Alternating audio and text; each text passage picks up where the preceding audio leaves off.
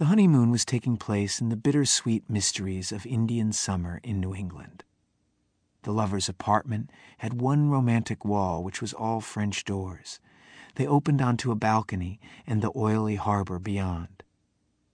A green and orange dragger, black in the night, grumbled and drummed past their balcony, not 30 feet from their wedding bed.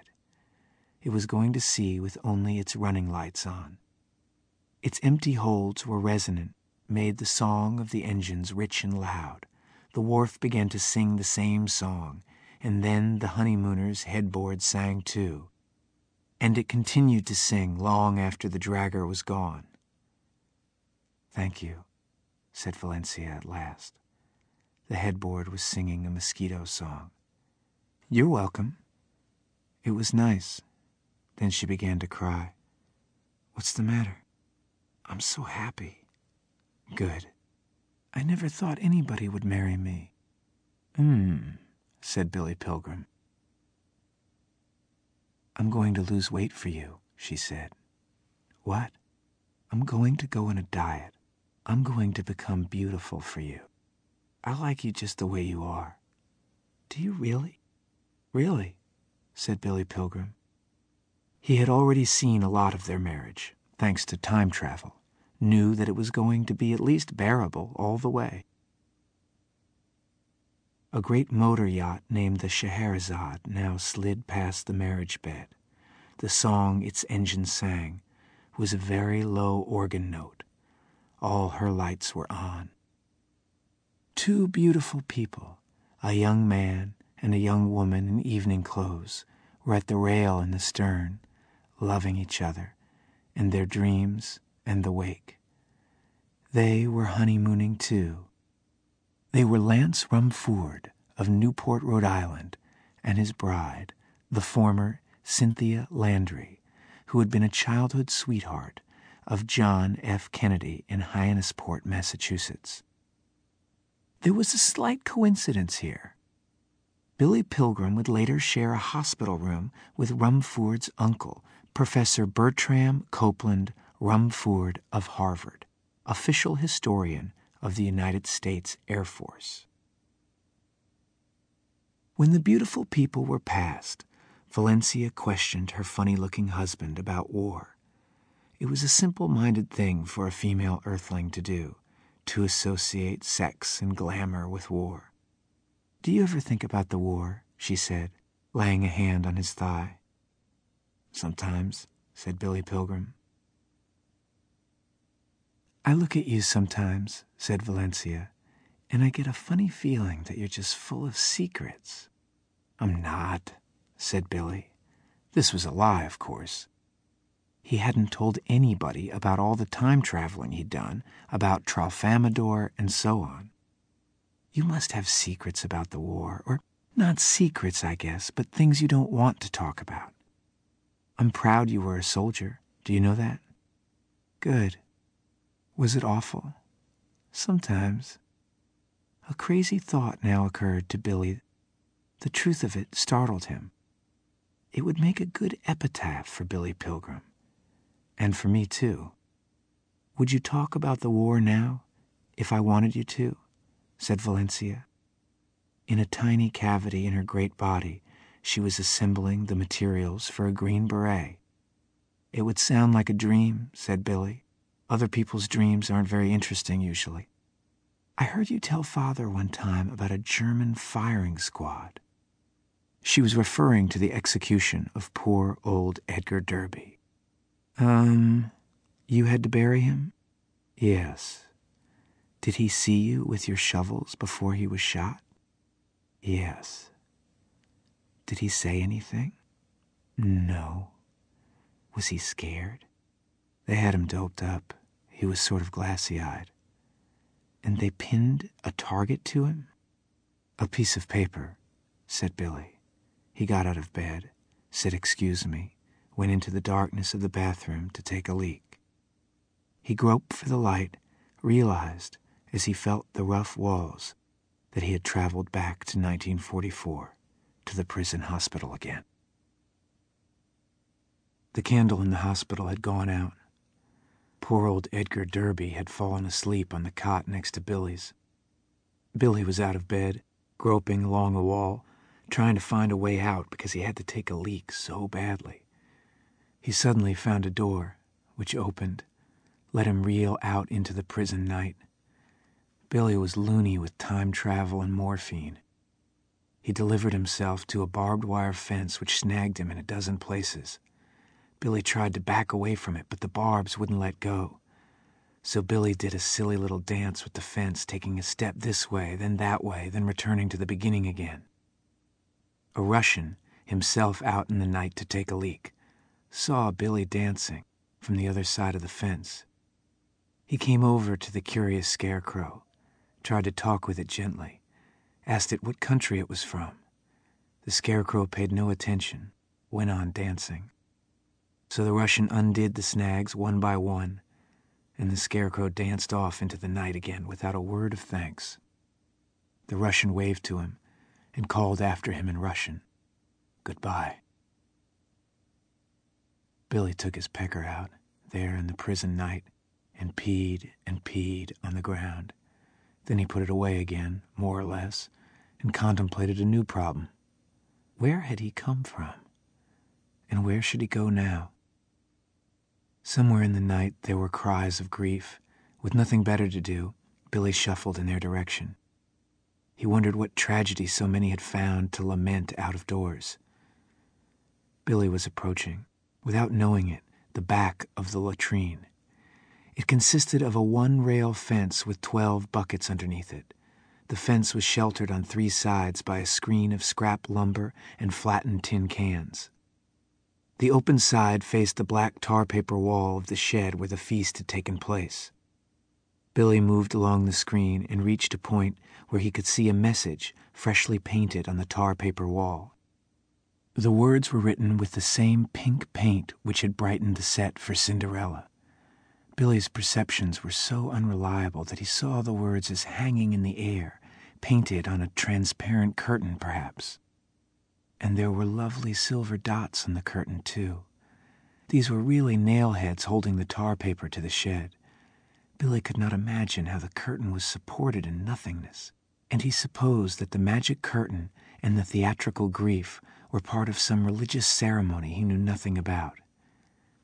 Here is what the message said. "Please leave this latrine as tidy as you found it." Billy looked inside the latrine. The wailing was coming from in there. The place was crammed with Americans who had taken their pants down. The welcome feast had made them as sick as volcanoes. The buckets were full or had been kicked over. An American near Billy wailed that he had excreted everything but his brains. Moments later he said, "There they go, there they go." He meant his brains. That was I. That was me. That was the author of this book. Billy reeled away from his vision of hell. He passed 3 Englishmen who were watching the excrement festival from a distance. They were catatonic with disgust. "Button your pants," said one as Billy went by. So Billy buttoned his pants. He came to the door of the little hospital by accident. He went through the door and found himself honeymooning again, going from the bathroom back to bed with his bride on Cape Ann. "I missed you," said Valencia. "I missed you," said Billy Pilgrim. Billy and Valencia went to sleep nestled like spoons, and Billy traveled in time back to the train ride he had taken in 1944, from maneuvers in South Carolina to his father's funeral in Ilium. He hadn't seen Europe or combat yet. This was still in the days of steam locomotives. Billy had to change trains a lot. All the trains were slow. The coaches stunk of coal smoke and rationed tobacco and rationed booze and the farts of people eating wartime food. The upholstery of the iron seats was bristly, and Billy couldn't sleep much. He got to sleep soundly when he was only 3 hours from Ilium, with his legs splayed toward the entrance of the busy dining car. The porter woke him up when the train reached Ilium. Billy staggered off with his duffel bag, and then he stood on the station platform next to the porter, trying to wake up. "Have a good nap, did you?" said the porter. "Yes," said Billy. "Man," said the porter, You sure had a hard-on. At 3 a.m, on Billy's morphine night in prison, a new patient was carried into the hospital by 2 lusty Englishmen. He was tiny. He was Paul Lazzaro, the polka-dotted car thief from Cicero, Illinois. He had been caught stealing cigarettes from under the pillow of an Englishman. The Englishman, half asleep, had broken Lazzaro's right arm and knocked him unconscious. The Englishman who had done this was helping to carry Lazzaro in now. He had fiery red hair and no eyebrows. He had been Cinderella's blue fairy godmother in the play. Now he supported his half of Lazzaro with one hand while he closed the door behind himself with the other. "Doesn't weigh as much as a chicken," he said. The Englishman with Lazzaro's feet was the colonel who had given Billy his knockout shot. The blue fairy godmother was embarrassed and angry too. "If I'd known I was fighting a chicken," he said, "I wouldn't have fought so hard." The blue fairy godmother spoke frankly about how disgusting all the Americans were. Weak, smelly, self-pitying, a pack of sniveling, dirty, thieving bastards, he said. "They're worse than the bleedin' Russians." "Do seem a scruffy lot," the colonel agreed. A German major came in now. He considered the Englishmen as close friends. He visited them nearly every day, played games with them, lectured to them on German history, played their piano, gave them lessons in conversational German. He told them often that, if it weren't for their civilized company, he would go mad. His English was splendid. He was apologetic about the Englishmen's having to put up with the American enlisted men. He promised them that they would not be inconvenienced for more than a day or two, that the Americans would soon be shipped to Dresden as contract labor. He had a monograph with him, published by the German Association of Prison Officials. It was a report on the behavior in Germany of American enlisted men as prisoners of war. It was written by a former American who had risen high in the German Ministry of Propaganda. His name was Howard W. Campbell, Jr. He would later hang himself while awaiting trial as a war criminal. So it goes.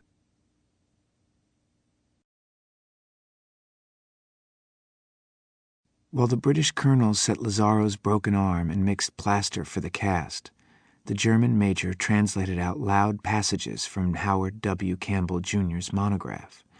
Campbell had been a fairly well-known playwright at one time. His opening line was this one.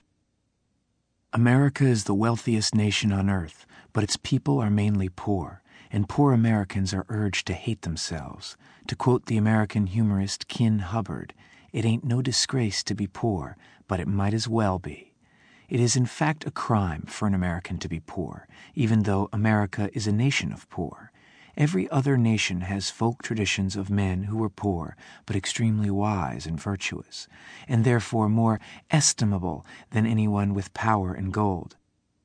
No such tales are told by the American poor. They mock themselves and glorify their betters. The meanest eating or drinking establishment owned by a man who is himself poor is very likely to have a sign on its wall asking this cruel question: if you're so smart, why ain't you rich? There will also be an American flag, no larger than a child's hand, glued to a lollipop stick and flying from the cash register." The author of the monograph, a native of Schenectady, New York, was said by some to have the highest IQ of all the war criminals who were made to face a death by hanging. So it goes. Americans, like human beings everywhere, believe many things that are obviously untrue, the monograph went on. Their most destructive untruth is that it is very easy for any American to make money.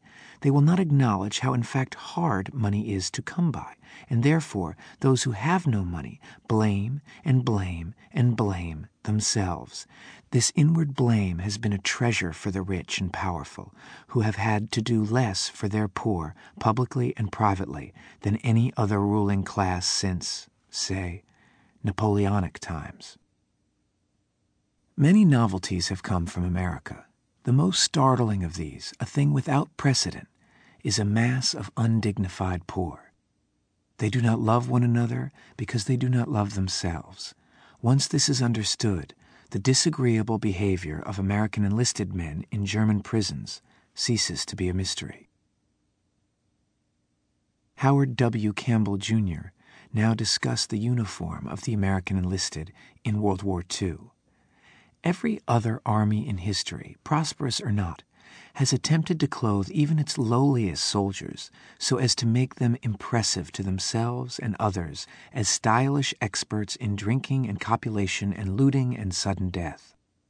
The American army, however, sends its enlisted men out to fight and die in a modified business suit quite evidently made for another man, a sterilized but unpressed gift from a nose-holding charity which passes out clothing to drunks in the slums. When a dashingly clad officer addresses such a frumpishly dressed bum, he scolds him, as an officer in any army must. But the officer's contempt is not, as in other armies, avuncular theatricality. It is a genuine expression of hatred for the poor, who have no one to blame for their misery but themselves. A prison administrator dealing with captured American enlisted men for the first time should be warned.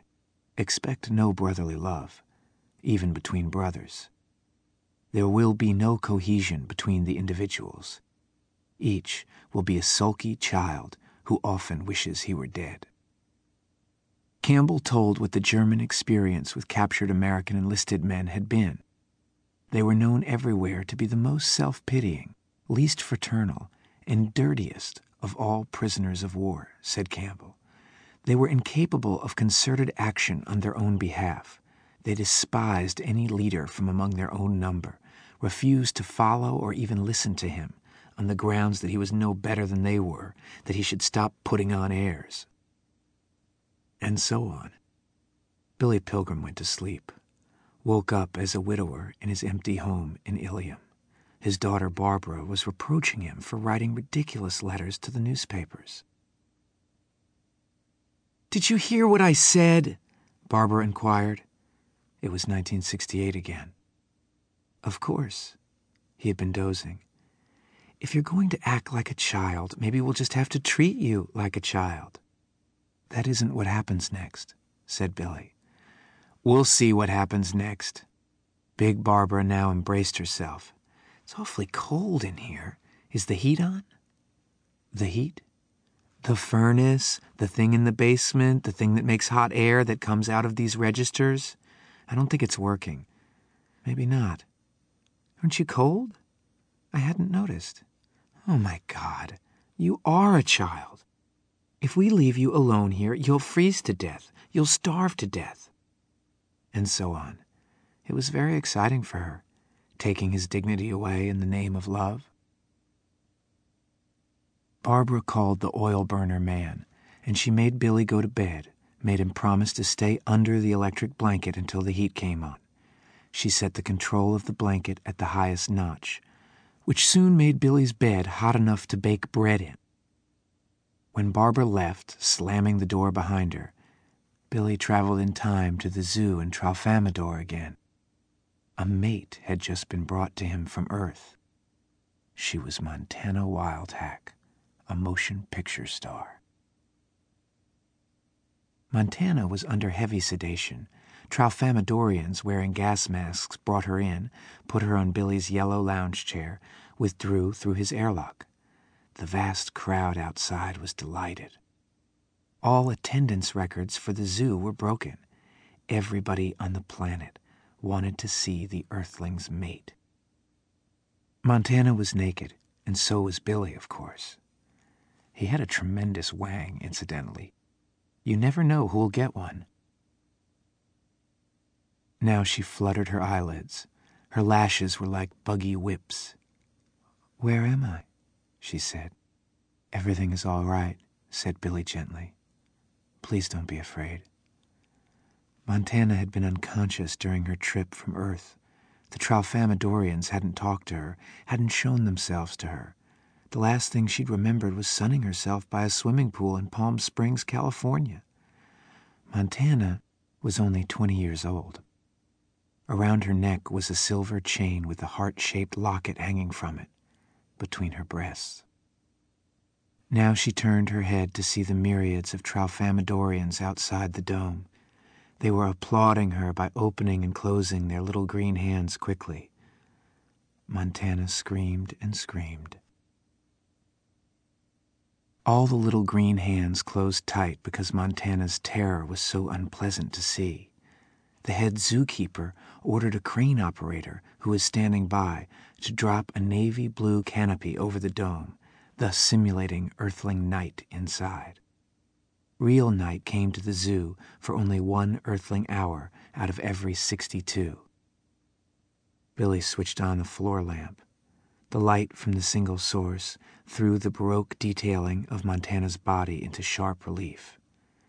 Billy was reminded of fantastic architecture in Dresden before it was bombed. In time, Montana came to love and trust Billy Pilgrim. He did not touch her until she made it clear that she wanted him to. After she had been on Tralfamador for what would have been an earthling week, she asked him shyly if he wouldn't sleep with her, which he did. It was heavenly. And Billy traveled in time from that delightful bed to a bed in 1968. It was his bed in Ilium, and the electric blanket was turned up high. He was drenched in sweat, remembered groggily that his daughter had put him to bed, had told him to stay there until the oil burner was repaired. Somebody was knocking on his bedroom door. "Yes?" said Billy. "Oil burner man." "Yes?" "It's running good now. Heat's coming up." "Good." "Mouse ate through a wire from the thermostat." "I'll be darned." Billy sniffed. His hot bed smelled like a mushroom cellar. He had had a wet dream about Montana Wildhack. On the morning after that wet dream, Billy decided to go back to work in his office in the shopping plaza. Business was booming as usual. His assistants were keeping up with it nicely. They were startled to see him. They had been told by his daughter that he might never practice again. But Billy went into his examining room briskly, asked that the first patient be sent in. So they sent him one, a 12-year-old boy who was accompanied by his widowed mother. They were strangers, new in town. Billy asked them a little about themselves, learned that the boy's father had been killed in Vietnam in the famous 5-day battle for Hill 875 near Dak To. So it goes. While he examined the boy's eyes, Billy told him matter-of-factly about his adventures on Tralfamador, assured the fatherless boy that his father was very much alive still in moments the boy would see again and again. "Isn't that comforting?" Billy asked. And somewhere in there, the boy's mother went out and told the receptionist that Billy was evidently going crazy. Billy was taken home. His daughter asked him again, "Father, father, father, what are we going to do with you?"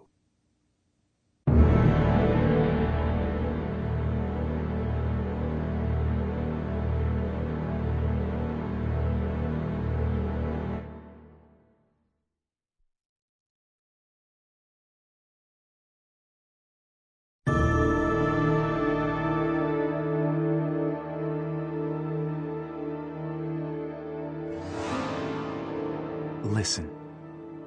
Billy Pilgrim says he went to Dresden, Germany on the day after his morphine night in the British compound in the center of the extermination camp for Russian prisoners of war. Billy woke up at dawn on that day in January. There were no windows in the little hospital, and the ghostly candles had gone out. So the only light came from the pin-prick holes in the walls and from a sketchy rectangle that outlined the imperfectly fitted door. Little Paul Lazaro, with a broken arm, snored on one bed. Edgar Derby, the high school teacher who would eventually be shot, snored on the other. Billy sat up in bed. He had no idea what year it was or what planet he was on, whatever the planet's name was. It was cold. But it wasn't the cold that had awakened Billy. It was animal magnetism which was making him shiver and itch. It gave him profound aches in his musculature, as though he had been exercising hard. The animal magnetism was coming from behind him. If Billy had to guess as to the source, he would have said that there was a vampire bat hanging upside down on the wall behind him. Billy moved down toward the foot of his cot before turning to look at whatever it was. He didn't want the animal to drop into his face and maybe claw his eyes out or bite off his big nose. Then he turned. The source of the magnetism really did resemble a bat. It was Billy's impresario's coat with the fur collar. It was hanging from a nail. Billy now backed toward it again, looking at it over his shoulder, feeling the magnetism increase. Then he faced it, kneeling on his cot, dared to touch it here and there. He was seeking the exact source of the radiations. He found two small sources, two lumps an inch apart and hidden in the lining. One was shaped like a pea, the other was shaped like a tiny horseshoe. Billy received a message carried by the radiations. He was told not to find out what the lumps were. He was advised to be content with knowing that they could work miracles for him, provided he did not insist on learning their nature. That was all right with Billy Pilgrim. He was grateful. He was glad. Billy dozed, awakened in the prison hospital again. The sun was high. Outside were Golgotha sounds of strong men digging holes for upright timbers in hard, hard ground. Englishmen were building themselves a new latrine.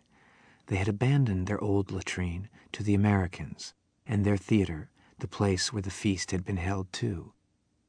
6 Englishmen staggered through the hospital with a pool table on which several mattresses were piled. They were transferring it to living quarters attached to the hospital. They were followed by an Englishman dragging his mattress and carrying a dartboard. The man with the dartboard was the blue fairy godmother who had injured little Paul Lazzaro. He stopped by Lazzaro's bed, asked Lazzaro how he was. Lazzaro told him he was going to have him killed after the war. "Oh? You made a big mistake," said Lazzaro.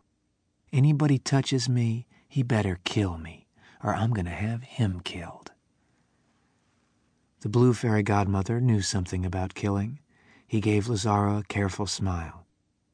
"There is still time for me to kill you," he said, "if you really persuade me that it's the sensible thing to do.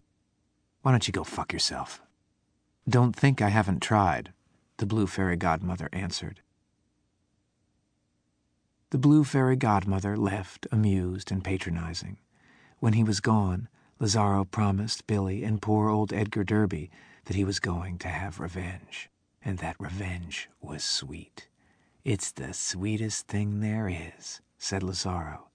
"People fuck with me," he said, "and Jesus Christ, are they ever fucking sorry. I laugh like hell. I don't care if it's a guy or a dame. If the President of the United States fucks around with me, I fix him good. You should have seen what I did to a dog one time."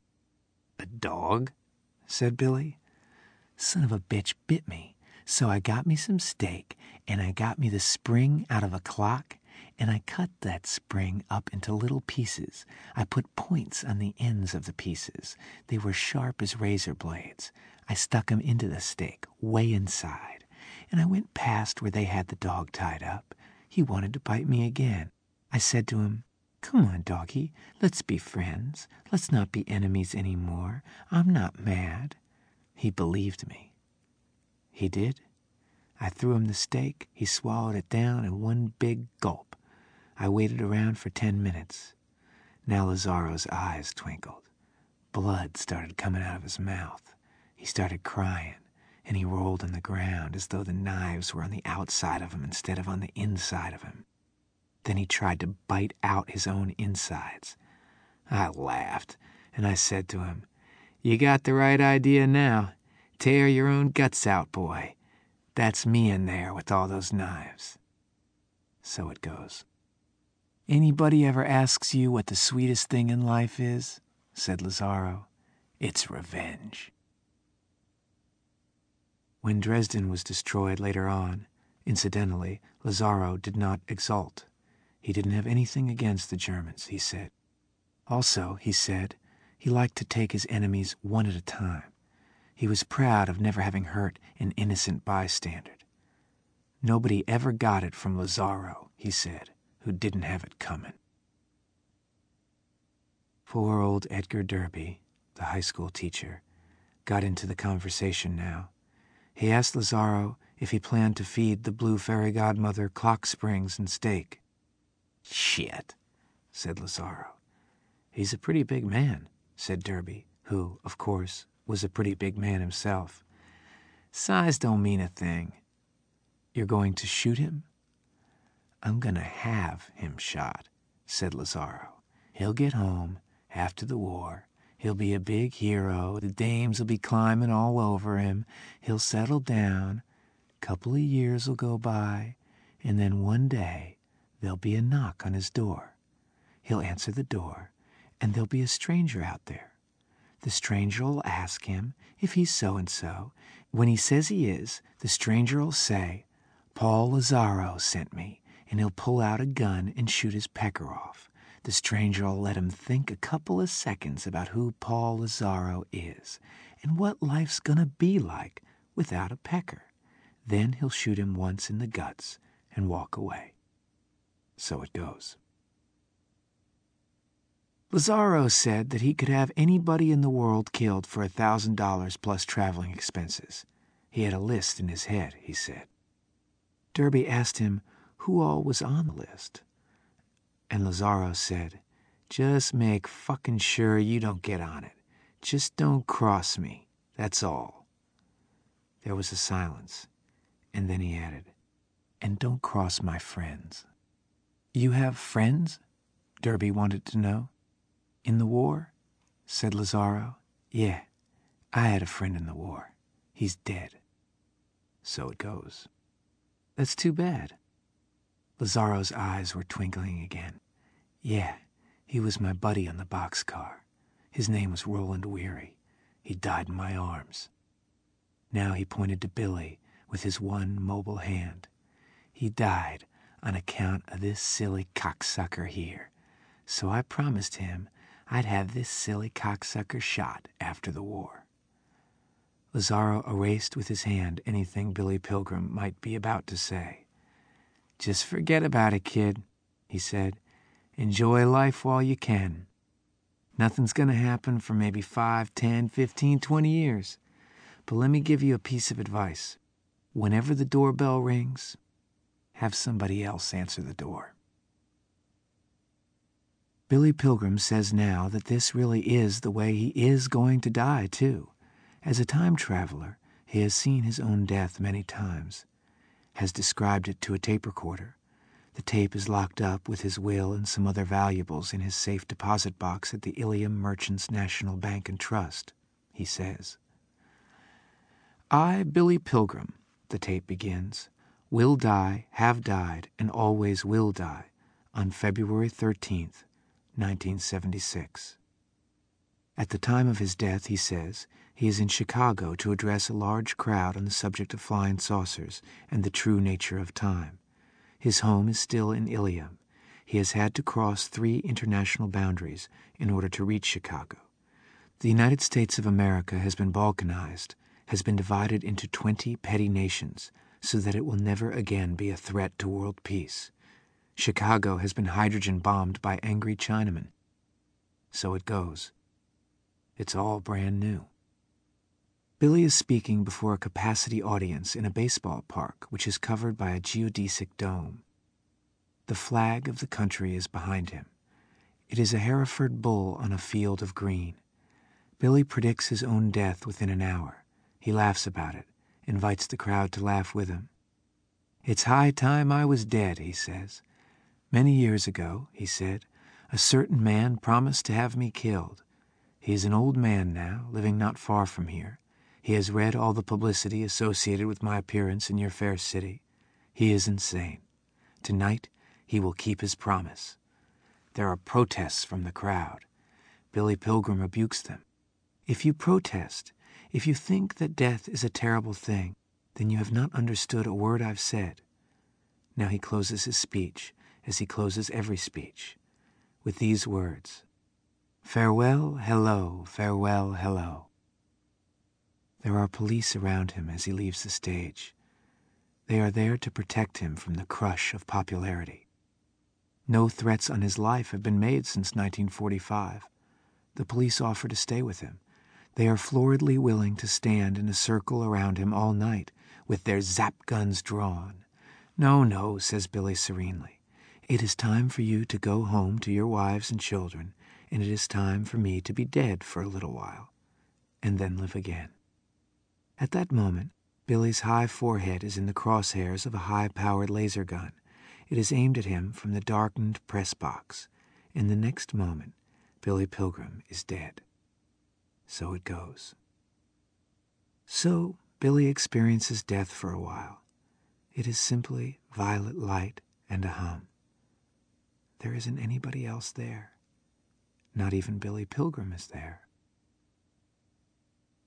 Then he swings back into life again, all the way back to an hour after his life was threatened by Lazaro in 1945. He has been told to get out of his hospital bed and dress, that he is well. He and Lazaro and poor old Edgar Derby are to join their fellows in the theater. There they will choose a leader for themselves by secret ballot in a free election.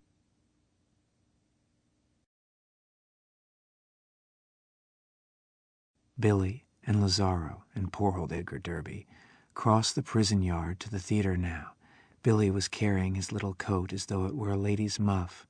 It was wrapped around and around his hands. He was the central clown in an unconscious travesty of that famous oil painting, The Spirit of 76. Edgar Derby was writing letters home in his head, telling his wife that he was alive and well, that she shouldn't worry, that the war was nearly over, that he would soon be home. Lazaro was talking to himself about people he was going to have killed after the war, and rackets he was going to work, and women he was going to make fuck him, whether they wanted to or not. If he had been a dog in a city, a policeman would have shot him and sent his head to a laboratory to see if he had rabies. So it goes. As they neared the theater, they came upon an Englishman who was hacking a groove in the earth with the heel of his boot. He was marking the boundary between the American and English sections of the compound. Billy and Lazaro and Derby didn't have to ask what the line meant. It was a familiar symbol from childhood. The theater was paved with American bodies that nestled like spoons. Most of the Americans were in stupors or asleep. Their guts were fluttering, dry. "Close the fucking door," somebody said to Billy. "Were you born in a barn?" Billy closed it, took a hand from his muff, touched a stove. It was as cold as ice. The stage was still set for Cinderella. Azure curtains hung from arches which were shocking pink. There were golden thrones in the dummy clock whose hands were set at midnight. Cinderella's slippers, which were airman boots painted silver, were capsized side by side under a golden throne. Billy and poor old Edgar Derby and Lazaro had been in the hospital when the British passed out blankets and mattresses, so they had none. They had to improvise. The only space open to them was up on the stage, and they went up there, pulled the azure curtains down, made nests. Billy, curled in his azure nest, found himself staring at Cinderella's silver boots under a throne, and then he remembered that his shoes were ruined, that he needed boots. He hated to get out of his nest, but he forced himself to do it. He crawled to the boots on all fours, sat, tried them on. The boots fit perfectly. Billy Pilgrim was Cinderella, and Cinderella was Billy Pilgrim. Somewhere in there was a lecture on personal hygiene by the head Englishman, and then a free election. At least half the Americans went on snoozing through it all. The Englishman got up on the stage, and he rapped on the arm of a throne with a swagger stick, called, "Lads, lads, lads! Can I have your attention, please?" And so on. What the Englishman said about survival was this: If you stop taking pride in your appearance, you will very soon die. He said that he had seen several men die in the following way. They ceased to stand up straight, then ceased to shave or wash, then ceased to get out of bed, then ceased to talk, then died. There is this much to be said for it. It is evidently a very easy and painless way to go. So it goes. The Englishman said that he, when captured, had made and kept the following vows to himself: to brush his teeth twice a day, to shave once a day, to wash his face and hands before every meal and after going to the latrine, to polish his shoes once a day, to exercise for at least half an hour each morning and then move his bowels, and to look into a mirror frequently, frankly evaluating his appearance, particularly with respect to posture. Billy Pilgrim heard all this while lying in his nest. He looked not at the Englishman's face, but at his ankles. "I envy you, lads," said the Englishman. Somebody laughed. Billy wondered what the joke was. "You lads are leaving this afternoon for Dresden, a beautiful city, I'm told. You won't be cooped up like us. You'll be out where the life is, and the food is certain to be more plentiful than here. If I may inject a personal note, it has been 5 years now since I have seen a tree or a flower or woman or child or a dog or a cat or a place of entertainment or a human being doing useful work of any kind. You needn't worry about bombs, by the way. Dresden is an open city. It is undefended and contains no war industries or troop concentrations of any importance." Somewhere in there, old Edgar Derby was elected head American. The Englishman called for nominations from the floor, and there weren't any. So he nominated Derby, praising him for his maturity and long experience in dealing with people. There were no further nominations, so the nominations were closed. "All in favor?" 2 or 3 people said, "Aye." Then poor old Derby made a speech. He thanked the Englishman for his good advice, said he meant to follow it exactly. He said he was sure that all the other Americans would do the same. He said that his primary responsibility now was to make damn well sure that everybody got home safely. "Go take a flying fuck at a rolling donut," murmured Paul Lazaro in his azure nest. "Go take a flying fuck at the moon." The temperature climbed startlingly that day. The noontime was balmy. The Germans brought soup and bread in 2-wheeled carts which were pulled by Russians. The Englishmen sent over real coffee and sugar and marmalade and cigarettes and cigars, and the doors of the theater were left open so the warmth could get in. The Americans began to feel much better. They were able to hold their food, and then it was time to go to Dresden. The Americans marched fairly stylishly out of the British compound. Billy Pilgrim again led the parade. He had silver boots now, and a muff, and a piece of azure curtain, which he wore like a toga. Billy still had a beard. So did poor old Edgar Derby, who was beside him.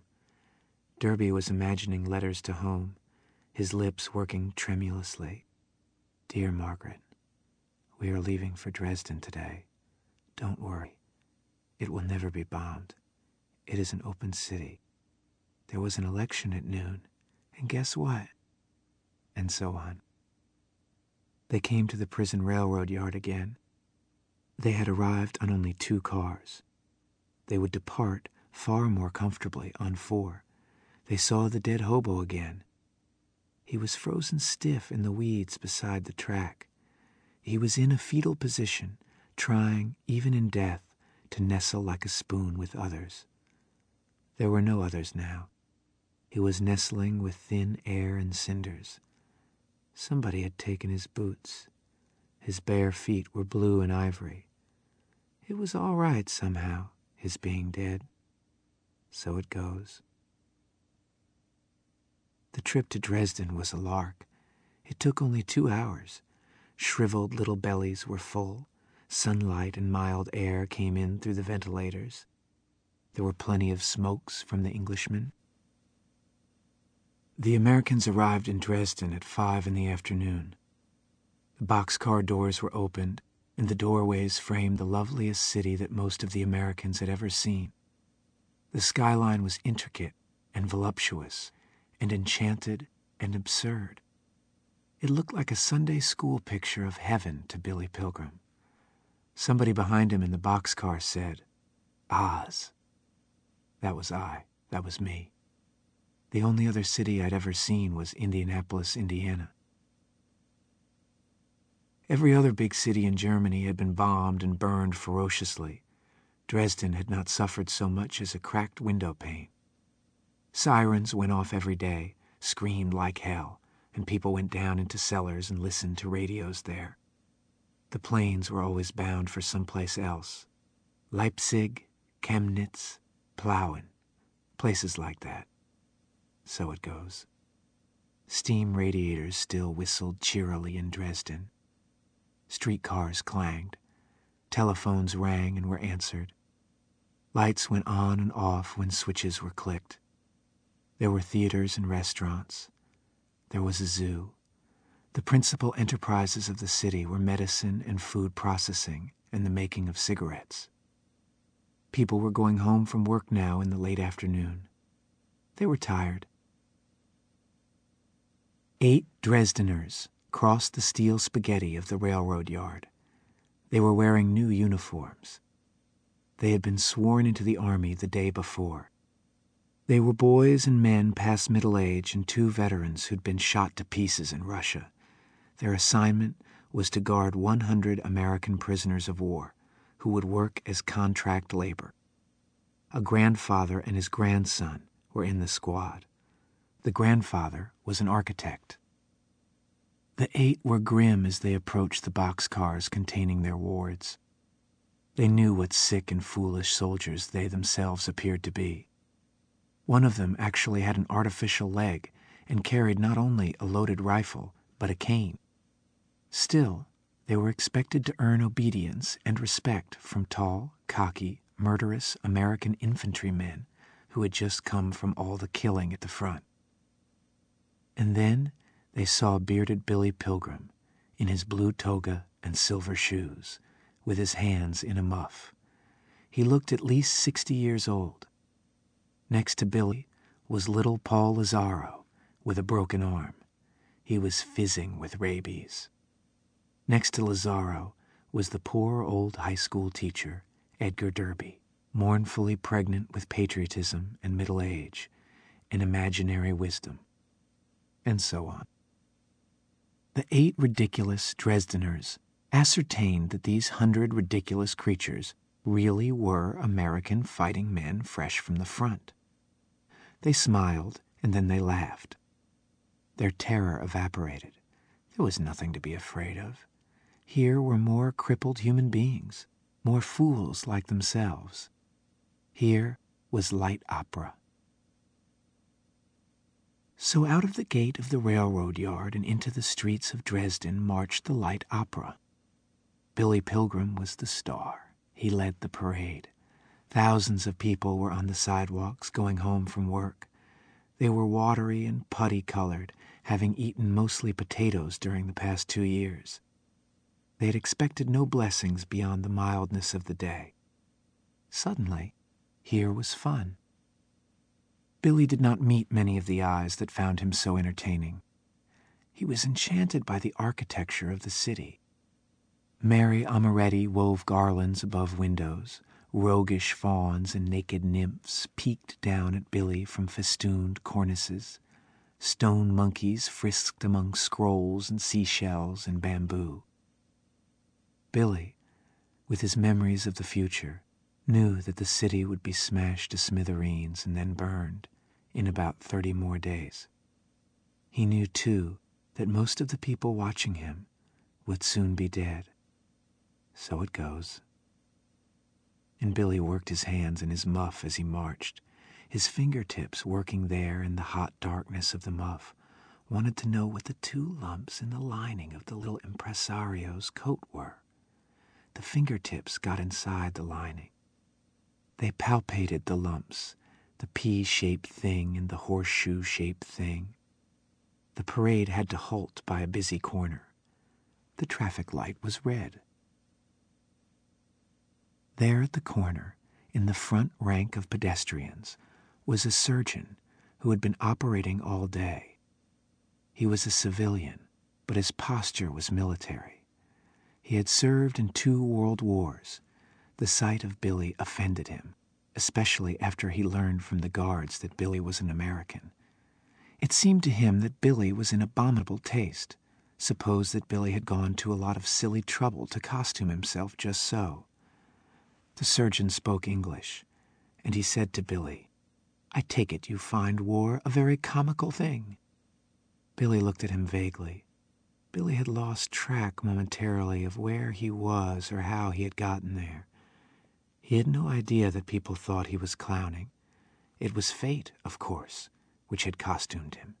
Fate and a feeble will to survive. "Did you expect us to laugh?" the surgeon asked him. The surgeon was demanding some sort of satisfaction. Billy was mystified.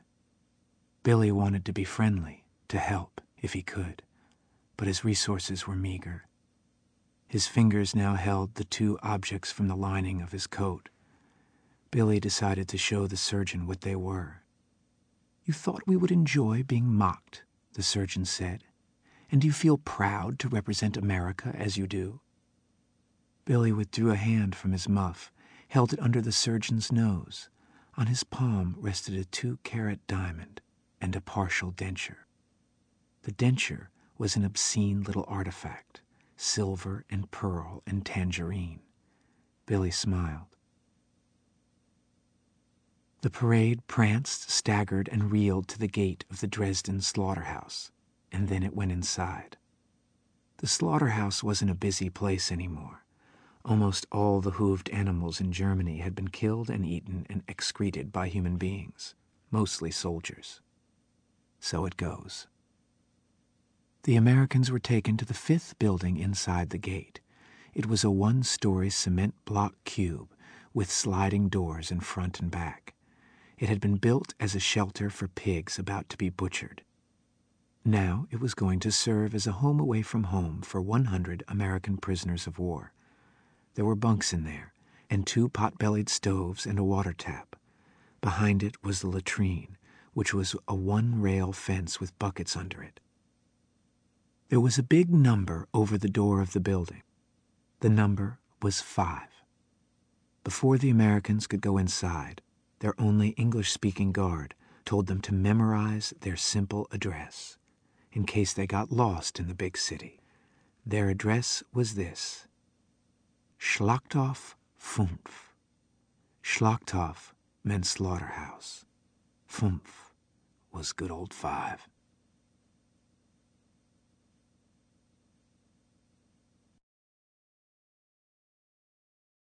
Billy Pilgrim got into a chartered airplane in Ilium 25 years after that.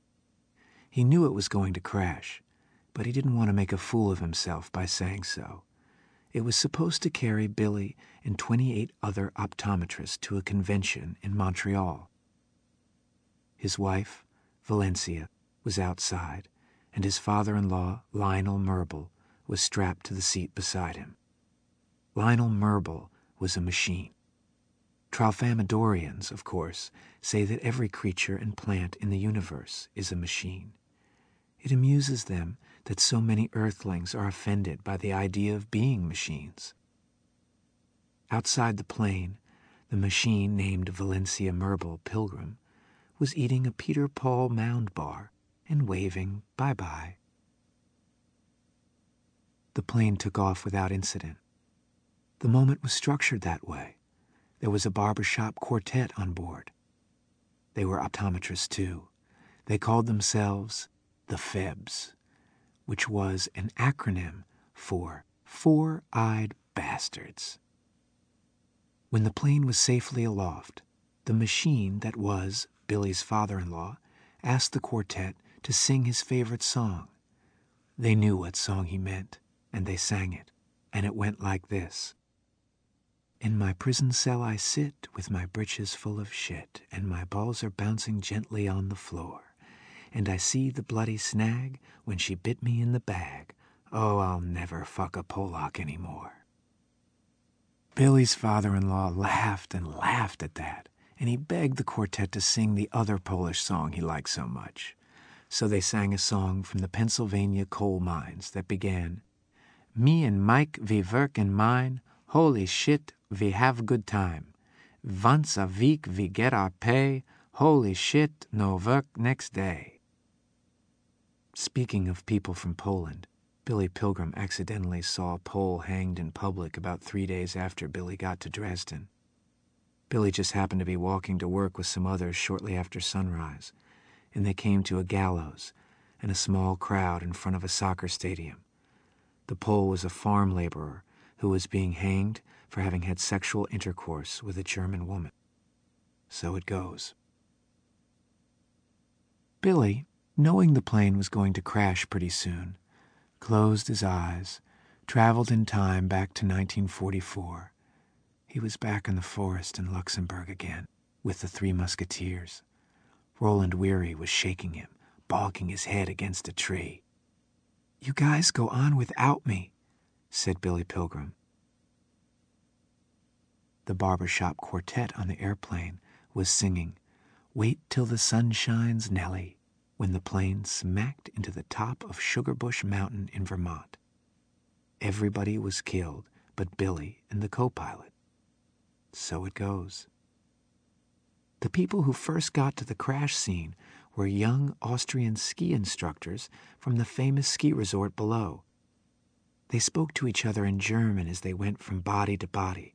They wore black wind masks with 2 holes for their eyes and a red topknot. They looked like gollywogs, like white people pretending to be black for the laughs they could get. Billy had a fractured skull, but he was still conscious. He didn't know where he was. His lips were working, and one of the gollywogs put his ear close to them to hear what might be his dying words. Billy thought the gollywog had something to do with World War II, and he whispered to him his address, Schlachthof-5. Billy was brought down Sugarbush Mountain on a toboggan. The gollywogs controlled it with ropes and yodeled melodiously for right-of-way. Near the bottom, the trail swooped around the pylons of a chairlift.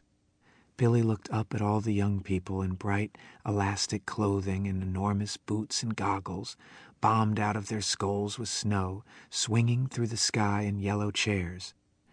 He supposed that they were part of an amazing new phase of World War II. It was all right with him. Everything was pretty much all right with Billy. He was taken to a small private hospital. A famous brain surgeon came up from Boston and operated on him for 3 hours. Billy was unconscious for 2 days after that, and he dreamed millions of things, some of them true. The true things were time travel. One of the true things was his first evening in the slaughterhouse. He and poor old Edgar Derby were pushing an empty 2-wheeled cart down a dirt lane between empty pens for animals. They were going to a communal kitchen for supper for all. They were guarded by a 16-year-old German named Werner Gluck. The axles of the cart were greased with the fat of dead animals. So it goes. The sun had just gone down, and its afterglow was backlighting the city, which formed low cliffs around the bucolic void to the idle stockyards. The city was blacked out because bombers might come, so Billy didn't get to see Dresden do one of the most cheerful things a city is capable of doing when the sun goes down, which is to wink its lights on one by one. There was a broad river to reflect those lights, which would have made their nighttime winkings very pretty indeed. It was the Elbe. Werner Gluck, the young guard, was a Dresden boy. He had never been in the slaughterhouse before, so he wasn't sure where the kitchen was. He was tall and weak like Billy, might have been a younger brother of his. They were, in fact, distant cousins, something they never found out. Gluck was armed with an incredibly heavy musket, a single-shot museum piece with an octagonal barrel and a smooth bore. he had fixed his bayonet. It was like a long knitting needle. It had no blood gutters. Gluck led the way to a building that he thought might contain the kitchen, and he opened the sliding door in its side. There wasn't a kitchen in there, though. There was a dressing room adjacent to a communal shower, and there was a lot of steam. In the steam were about 30 teenage girls with no clothes on. They were German refugees from Breslau, which had been tremendously bombed. They had just arrived in Dresden, too. Dresden was jammed with refugees. There those girls were, with all their private parts bare for anybody to see. And there in the doorway were Gluck and Derby and Pilgrim, the childish soldier and the poor old high school teacher and the clown in his toga and silver shoes, staring. The girls screamed. They covered themselves with their hands and turned their backs and so on, and made themselves utterly beautiful. Werner Gluck, who had never seen a naked woman before, closed the door. Billy had never seen one either. It was nothing new to Derby. When the three fools found the communal kitchen, whose main job was to make lunch for workers in the slaughterhouse, everybody had gone home but one woman who had been waiting for them impatiently. She was a war widow. So it goes. She had her hat and coat on. She wanted to go home, too, even though there wasn't anybody there. Her white gloves were laid out side by side on the zinc countertop. She had 2 big cans of soup for the Americans. It was simmering over low fires in the gas range. She had stacks of loaves of black bread, too. She asked Gluck if he wasn't awfully young to be in the army. He admitted that he was. She asked Edgar Derby if he wasn't awfully old to be in the army. He said he was. She asked Billy Pilgrim what he was supposed to be. Billy said he didn't know. He was just trying to keep warm. All the real soldiers are dead, she said. It was true. So it goes. Another true thing that Billy saw while he was unconscious in Vermont was the work that he and the others had to do in Dresden during the month before the city was destroyed. They washed windows and swept floors and cleaned lavatories and put jars into boxes and sealed cardboard boxes in a factory that made malt syrup. The syrup was enriched with vitamins and minerals. The syrup was for pregnant women. The syrup tasted like thin honey laced with hickory smoke, and everybody who worked in the factory secretly spooned it all day long. They weren't pregnant, but they needed vitamins and minerals too. Billy didn't spoon syrup on his first day at work, but lots of other Americans did. Billy spooned it on his second day. There were spoons hidden all over the factory, on rafters, in drawers, behind radiators, and so on. They had been hidden in haste by persons who had been spooning syrup who had heard somebody else coming. Spooning was a crime. On his second day, Billy was cleaning behind a radiator, and he found a spoon. To his back was a vat of syrup that was cooling. The only other person who could see Billy and his spoon was poor old Edgar Derby, who was washing a window outside. The spoon was a tablespoon. Billy thrust it into the vat, turned it around and around, making a gooey lollipop. He thrust it into his mouth. A moment went by, and then every cell in Billy's body shook him with ravenous gratitude and applause. There were diffident raps on the factory window. Derby was out there, having seen all. He wanted some syrup, too. So Billy made a lollipop for him. He opened the window. He stuck the lollipop into poor old Derby's gaping mouth. A moment passed, and then Derby burst into tears. Billy closed the window and hid the sticky spoon. Somebody was coming.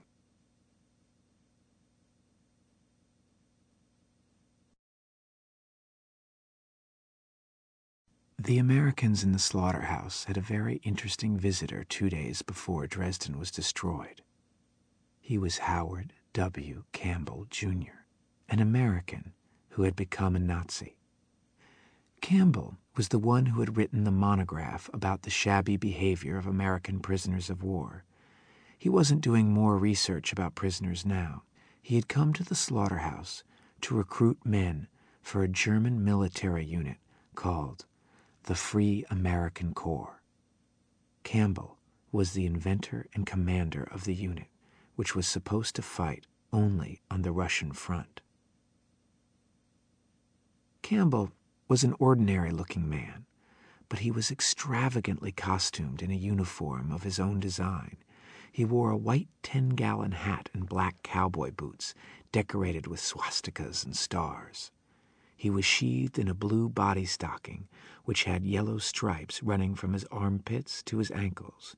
His shoulder patch was a silhouette of Abraham Lincoln's profile on a field of pale green. He had a broad armband, which was red, with a blue swastika in a circle of white. He was explaining this armband now in the cement block hog barn.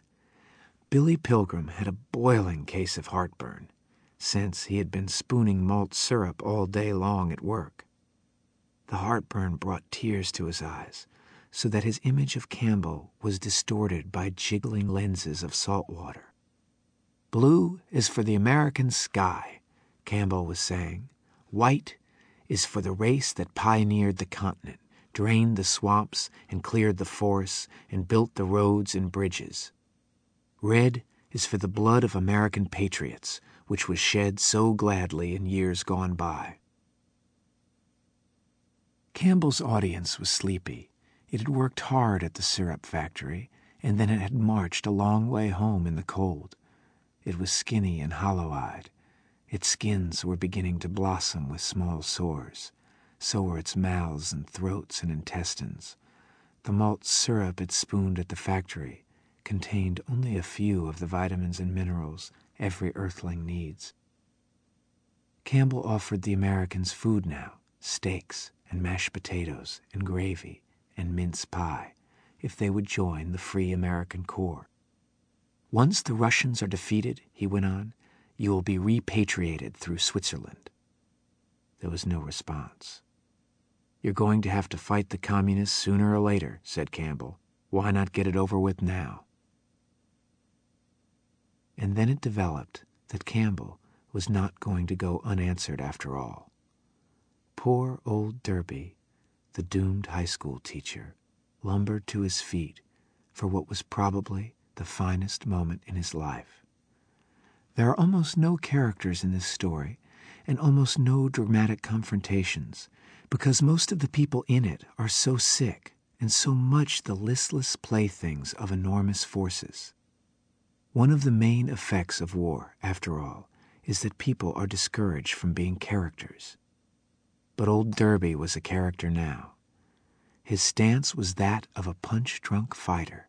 His head was down. His fists were out front, waiting for information and battle plan. Derby raised his head, called Campbell a snake. He corrected that. He said that snakes couldn't help being snakes, and that Campbell, who could help being what he was something much lower than a snake or a rat, or even a blood-filled tick. Campbell smiled. Derby spoke movingly of the American form of government, with freedom and justice and opportunities and fair play for all. He said there wasn't a man there who wouldn't gladly die for those ideals. He spoke of the brotherhood between the American and the Russian people, and how those two nations were going to crush the disease of Nazism, which wanted to infect the whole world. The air raid sirens of Dresden howled mournfully. The Americans and their guards and Campbell took shelter in an echoing meat locker, which was hollowed in living rock under the slaughterhouse. There was an iron staircase with iron doors at the top and bottom. Down in the locker were a few cattle and sheep and pigs and horses hanging from iron hooks. So it goes. The locker had empty hooks for thousands more. It was naturally cool. There was no refrigeration. There was candlelight. The locker was whitewashed and smelled of carbolic acid. There were benches along the wall. The Americans went to these, brushing away flakes of whitewash before they sat down. Howard W. Campbell, Jr. remained standing, like the guards. He talked to the guards in excellent German. He had written many popular German plays and poems in his time, and had married a famous German actress named Resi North. She was dead now, had been killed while entertaining troops in the Crimea. So it goes. Nothing happened that night. It was the next night that about 130,000 people in Dresden would die. So it goes. Billy dozed in the meat locker. He found himself engaged again, word for word, gesture for gesture, in the argument with his daughter with which this tale began. "Father," she said, "what are we going to do with you?" And so on. "You know who I could just kill?" she asked. "Who could you kill?" said Billy. "That Kilgore Trout." Kilgore Trout was and is a science fiction writer, of course. Billy has not only read dozens of books by Trout, he has also become Trout's friend, to the extent that anyone can become a friend of Trout, who is a bitter man. Trout lives in a rented basement in Ilium, about 2 miles from Billy's nice white home. He himself has no idea how many novels he has written, possibly 75 of the things. Not one of them has made money. So Trout keeps body and soul together as a circulation man for the Ilium Gazette, manages newspaper delivery boys, bullies and flatters and cheats little kids. Billy met him for the first time in 1964. Billy drove his Cadillac down a back alley in Ilium, and he found his way blocked by dozens of boys and their bicycles. A meeting was in progress. The boys were harangued by a man in a full beard. He was cowardly and dangerous and obviously very good at his job. Trout was 62 years old back then. He was telling the kids to get off their dead butts and get their daily customers to subscribe to the fucking Sunday edition, too. He said that whoever sold the most Sunday subscriptions during the next 2 months would get a free trip for himself and his parents to Martha's fucking Vineyard for a week, all expenses paid. And so on. One of the newspaper boys was actually a newspaper girl. She was electrified. Trout's paranoid face was terribly familiar to Billy, who had seen it on the jackets of so many books. But coming upon that face suddenly in a hometown alley, Billy could not guess why the face was familiar. Billy thought maybe he had known this cracked messiah in Dresden somewhere. Trout certainly looked like a prisoner of war. And then the newspaper girl held up her hand. "Mr. Trout," she said, "if I win, can I take my sister too?" "Hell no," said Kilgore Trout. "You think money grows on trees?" Trout, incidentally, had written a book about a money tree. It had $20 bills for leaves. Its flowers were government bonds. Its fruit was diamonds. It attracted human beings who killed each other around the roots and made very good fertilizer. So it goes.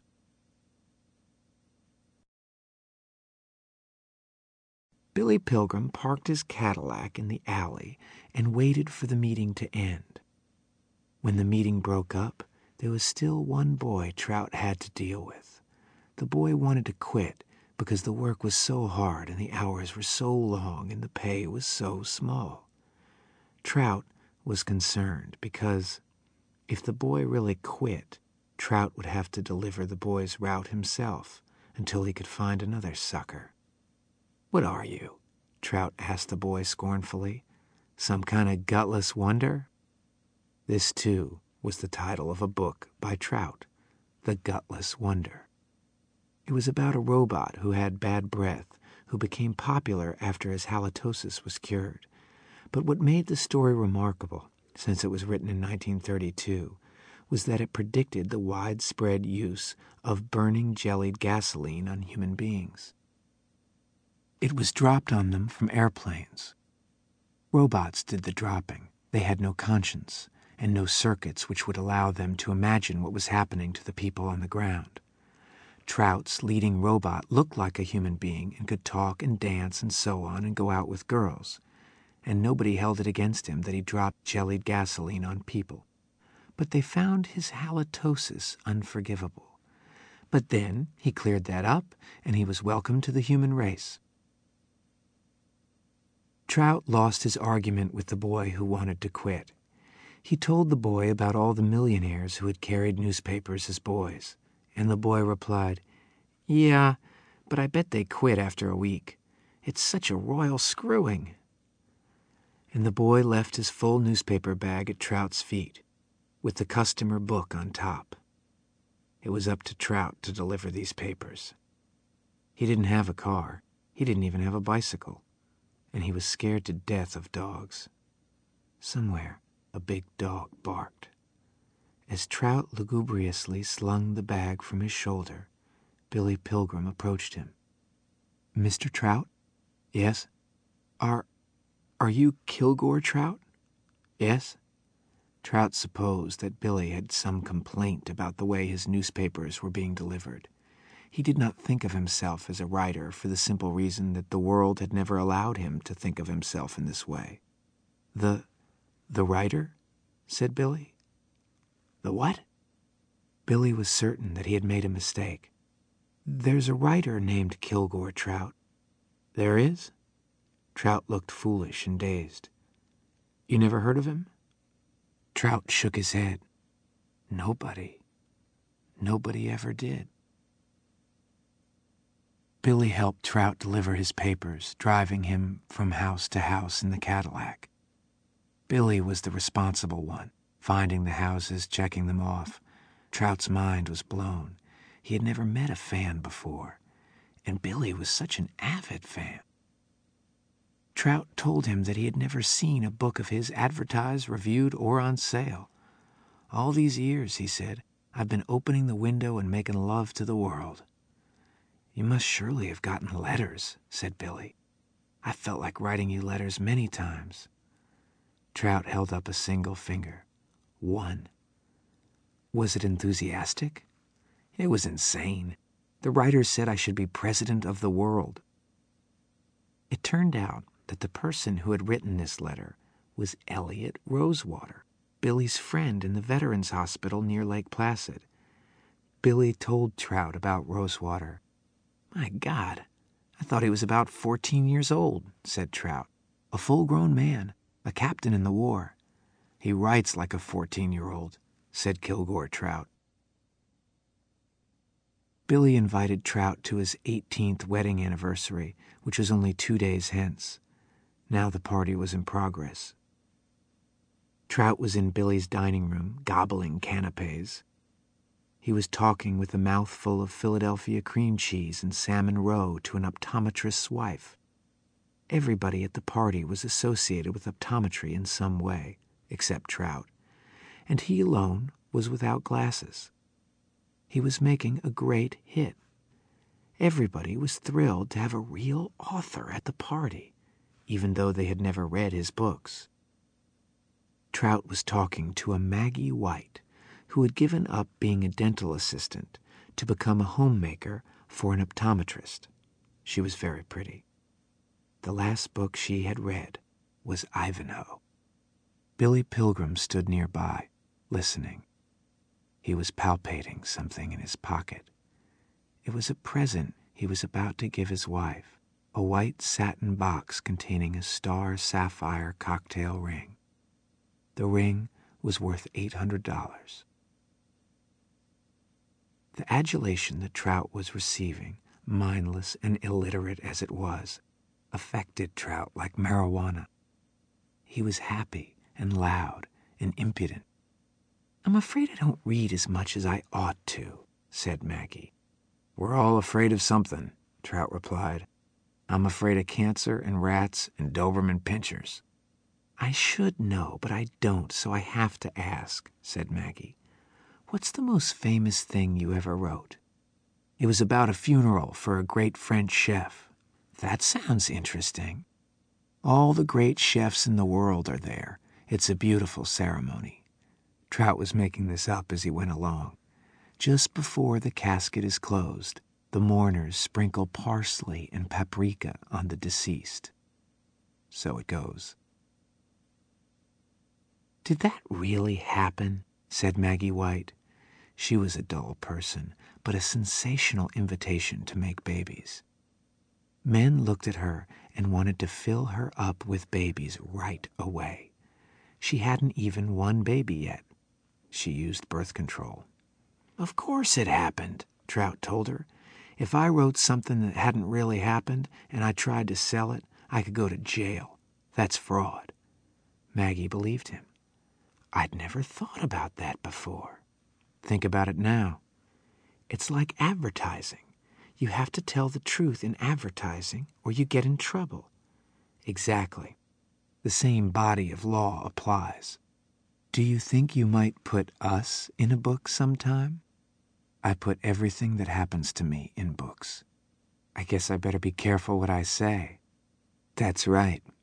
And I'm not the only one who's listening. God is listening too. And on Judgment Day, He's going to tell you all the things you said and did. And if it turns out they're bad things instead of good things, that's too bad for you, because you'll burn forever and ever. The burning never stops hurting." Poor Maggie turned gray. She believed that too, and was petrified. Kilgore Trout laughed uproariously. A salmon egg flew out of his mouth and landed in Maggie's cleavage. Now an optometrist called for attention. He proposed a toast to Billy and Valencia, whose anniversary it was. According to plan, the barbershop quartet of optometrists, the Febs, sang while people drank, and Billy and Valencia put their arms around each other, just glowed. Everybody's eyes were shining. The song was "That Old Gang of Mine." Gee, that song went, "But I'd give the world to see that old gang of mine," and so on.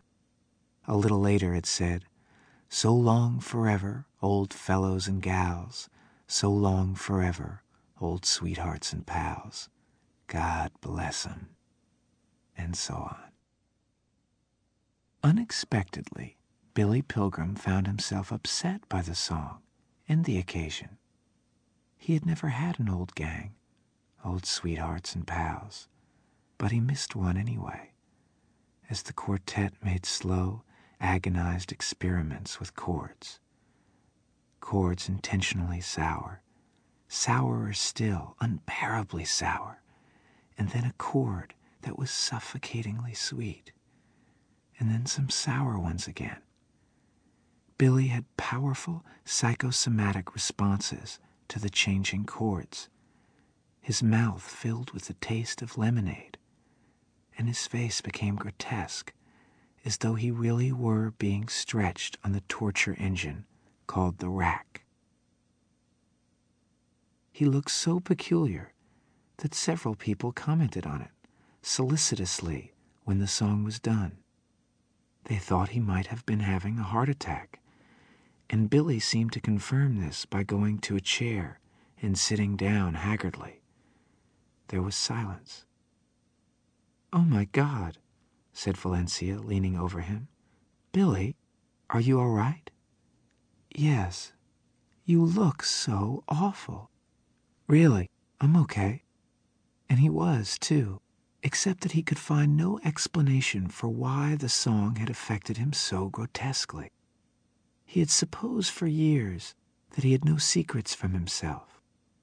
Here was proof that he had a great big secret somewhere inside, and he could not imagine what it was.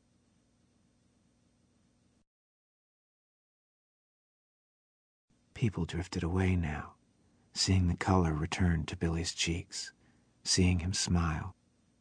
Valencia stayed with him, and Kilgore Trout, who had been on the fringe of the crowd, came closer, interested, shrewd. "You looked as though you'd seen a ghost," said Valencia. "No," said Billy. He hadn't seen anything but what was really before him. The faces of the 4 singers, those 4 ordinary men, cow-eyed and mindless and anguished as they went from sweetness to sourness to sweetness again. "Can I make a guess?" said Kilgore Trout. "You saw through a time window." "A what?" said Valencia. He suddenly saw the past or the future. Am I right?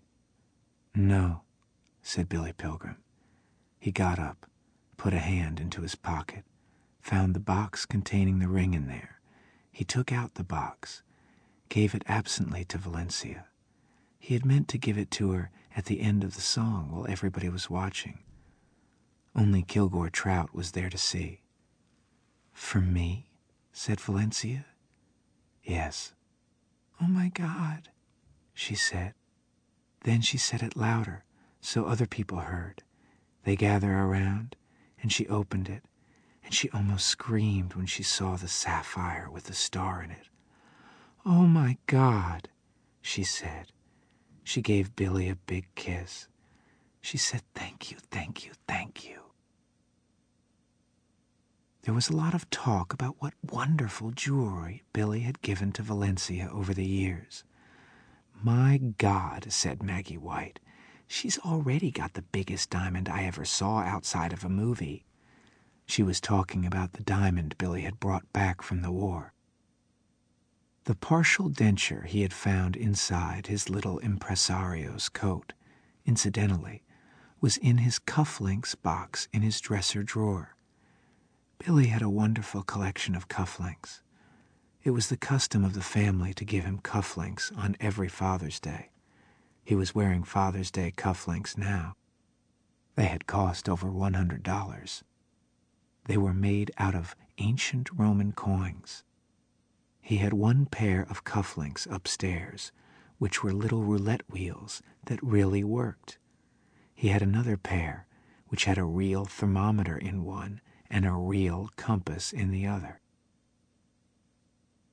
Billy now moved about the party, outwardly normal. Kilgore Trout was shadowing him, keen to know what Billy had suspected or seen. Most of Trout's novels, after all, dealt with time warps and extrasensory perception and other unexpected things. Trout believed in things like that, was greedy to have their existence proved. "You ever put a full-length mirror on the floor and then have a dog stand on it?" Trout asked Billy. "No. The dog will look down, and all of a sudden he'll realize there's nothing under him. He thinks he's standing on thin air. He'll jump a mile. He will.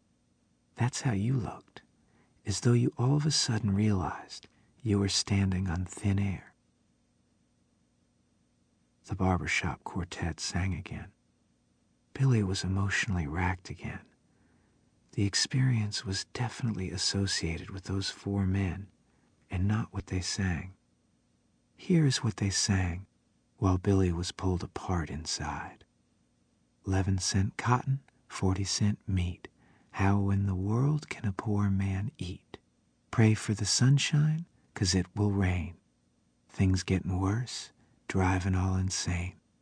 Built a nice bar, painted it brown. Lightning came along and burned it down. No use talking, any man's beat, with 11-cent cotton and 40-cent meat. 11-cent cotton, a carload of tacks, the load's too heavy for our poor backs. And so on. Billy fled upstairs in his nice white home. Trout would have come upstairs with him if Billy hadn't told him not to. Then Billy went into the upstairs bathroom, which was dark. He closed and locked the door. He left it dark and gradually became aware that he was not alone. His son was in there. "Dad?" his son said in the dark. Robert, the future Green Beret, was 17 then. Billy liked him, but didn't know him very well. Billy couldn't help suspecting that there wasn't much to know about Robert. Billy flicked on the light. Robert was sitting on the toilet with his pajama bottoms around his ankles. He was wearing an electric guitar slung around his neck on a strap. He had just bought the guitar that day. He couldn't play it yet, and, in fact, never learned to play it. It was a nacreous pink. "Hello, son," said Billy Pilgrim. Billy went into his bedroom, even though there were guests to be entertained downstairs. He lay down on his bed, turned on the magic fingers. The mattress trembled, drove a dog out from under the bed. The dog was Spot. Good old Spot was still alive in those days. Spot lay down again in a corner. Billy thought hard about the effect the quartet had had on him, and then found an association with an experience he had had long ago. He did not travel in time to the experience. He remembered it, shimmeringly, as follows. He was down in the meat locker on the night that Dresden was destroyed. There were sounds like giant footsteps above. Those were sticks of high explosive bombs. The giants walked and walked. The meat locker was a very safe shelter. All that happened down there was an occasional shower of calcimine. The Americans and 4 of their guards and a few dressed carcasses were down there, and nobody else. The rest of the guards had, before the raid began, gone to the comforts of their own homes in Dresden. They were all being killed with their families. So it goes. The girls that Billy had seen naked were all being killed too, in a much shallower shelter in another part of the stockyards. So it goes. A guard would go to the head of the stairs every so often to see what it was like outside. Then he would come down and whisper to the other guards. There was a firestorm out there. Dresden was one big flame. The one flame ate everything organic, everything that would burn. It wasn't safe to come out of the shelter until noon the next day. When the Americans and their guards did come out, the sky was black with smoke. The sun was an angry little pinhead. Dresden was like the moon now. Nothing but minerals. The stones were hot. Everybody else in the neighborhood was dead. So it goes. The guards drew together instinctively, rolled their eyes. They experimented with one expression and then another, said nothing, though their mouths were often open. They looked like a silent film of a barbershop quartet. So long forever, they might have been singing, old fellows and pals. So long forever, old sweethearts and pals. God bless 'em.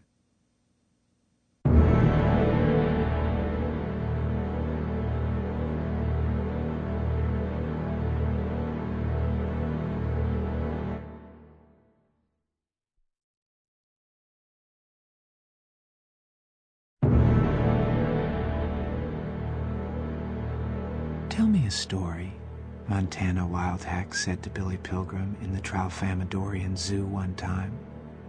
They were in bed side by side. They had privacy. The canopy covered the dome. Montana was 6 months pregnant now, big and rosy, lazily demanding small favors from Billy from time to time. She couldn't send Billy out for ice cream or strawberries since the atmosphere outside the dome was cyanide, and the nearest strawberries and ice cream were millions of light years away. She could send him to the refrigerator, which was decorated with the blank couple on the bicycle built for 2, or, as now, she could wheedle, "Tell me a story, Billy boy." Dresden was destroyed on the night of February 13th, 1945. Billy Pilgrim began. "We came out of our shelter the next day." He told Montana about the 4 guards, who in their astonishment and grief resembled a barbershop quartet. He told her about the stockyards with all the fence posts gone, with roofs and windows gone. Told her about seeing little logs lying around. These were people who had been caught in the firestorm. So it goes. Billy told her what had happened to the buildings that used to form cliffs around the stockyards. They had collapsed. Their wood had been consumed, and their stones had crashed down, had tumbled against one another until they locked at last in low and graceful curves. "It was like the moon," said Billy Pilgrim. The guards told the Americans to form in ranks of 4, which they did. Then they had them march back to the hog barn, which had been their home. Its walls still stood, but its windows and roof were gone, and there was nothing inside but ashes and dollops of melted glass. It was realized then that there was no food or water, and that the survivors, if they were going to continue to survive, were going to have to climb over curve after curve on the face of the moon, which they did. The curves were smooth only when seen from a distance. The people climbing them learned that they were treacherous, jagged things, hot to the touch, often unstable, eager, should certain important rocks be disturbed, to tumble some more, to form lower, more solid curves. Nobody talked much as the expedition crossed the moon. There was nothing appropriate to say. One thing was clear. Absolutely everybody in the city was supposed to be dead, regardless of what they were, and anybody that moved in it represented a flaw in the design. There were to be no moon men at all. American fighter planes came in under the smoke to see if anything was moving. They saw Billy and the rest moving down there. Planes sprayed them with machine gun bullets, but the bullets missed. Then they saw some other people moving down by the riverside, and they shot at them. They hit some of them. So it goes. The idea was to hasten the end of the war. Billy's story ended very curiously in a suburb untouched by fire and explosions. The guards and the Americans came at nightfall to an inn which was open for business. There was candlelight. There were fires in 3 fireplaces downstairs. There were empty tables and chairs waiting for anyone who might come, and empty beds with covers turned down upstairs. There was a blind innkeeper and his sighted wife, who was the cook, and their 2 young daughters, who worked as waitresses and maids. This family knew that Dresden was gone. Those with eyes had seen it burn and burn, understood that they were on the edge of a desert now. Still, they had opened for business, had polished the glasses and wound the clocks and stirred the fires, and waited to see who would come. There was no great flow of refugees from Dresden. The clocks ticked on, the fires crackled, the translucent candles dripped. And then there was a knock on the door, and in came 4 guards and 100 American prisoners of war. The innkeeper asked the guards if they had come from the city. Yes. Are there more people coming? And the guards said that, on the difficult route they had chosen, they had not seen another living soul. The blind innkeeper said that the Americans could sleep in his stable that night, and he gave them soup and ersatz coffee and a little beer. Then he came to the stable to listen to them bedding down in the straw. "Good night, Americans," he said in German. "Sleep well."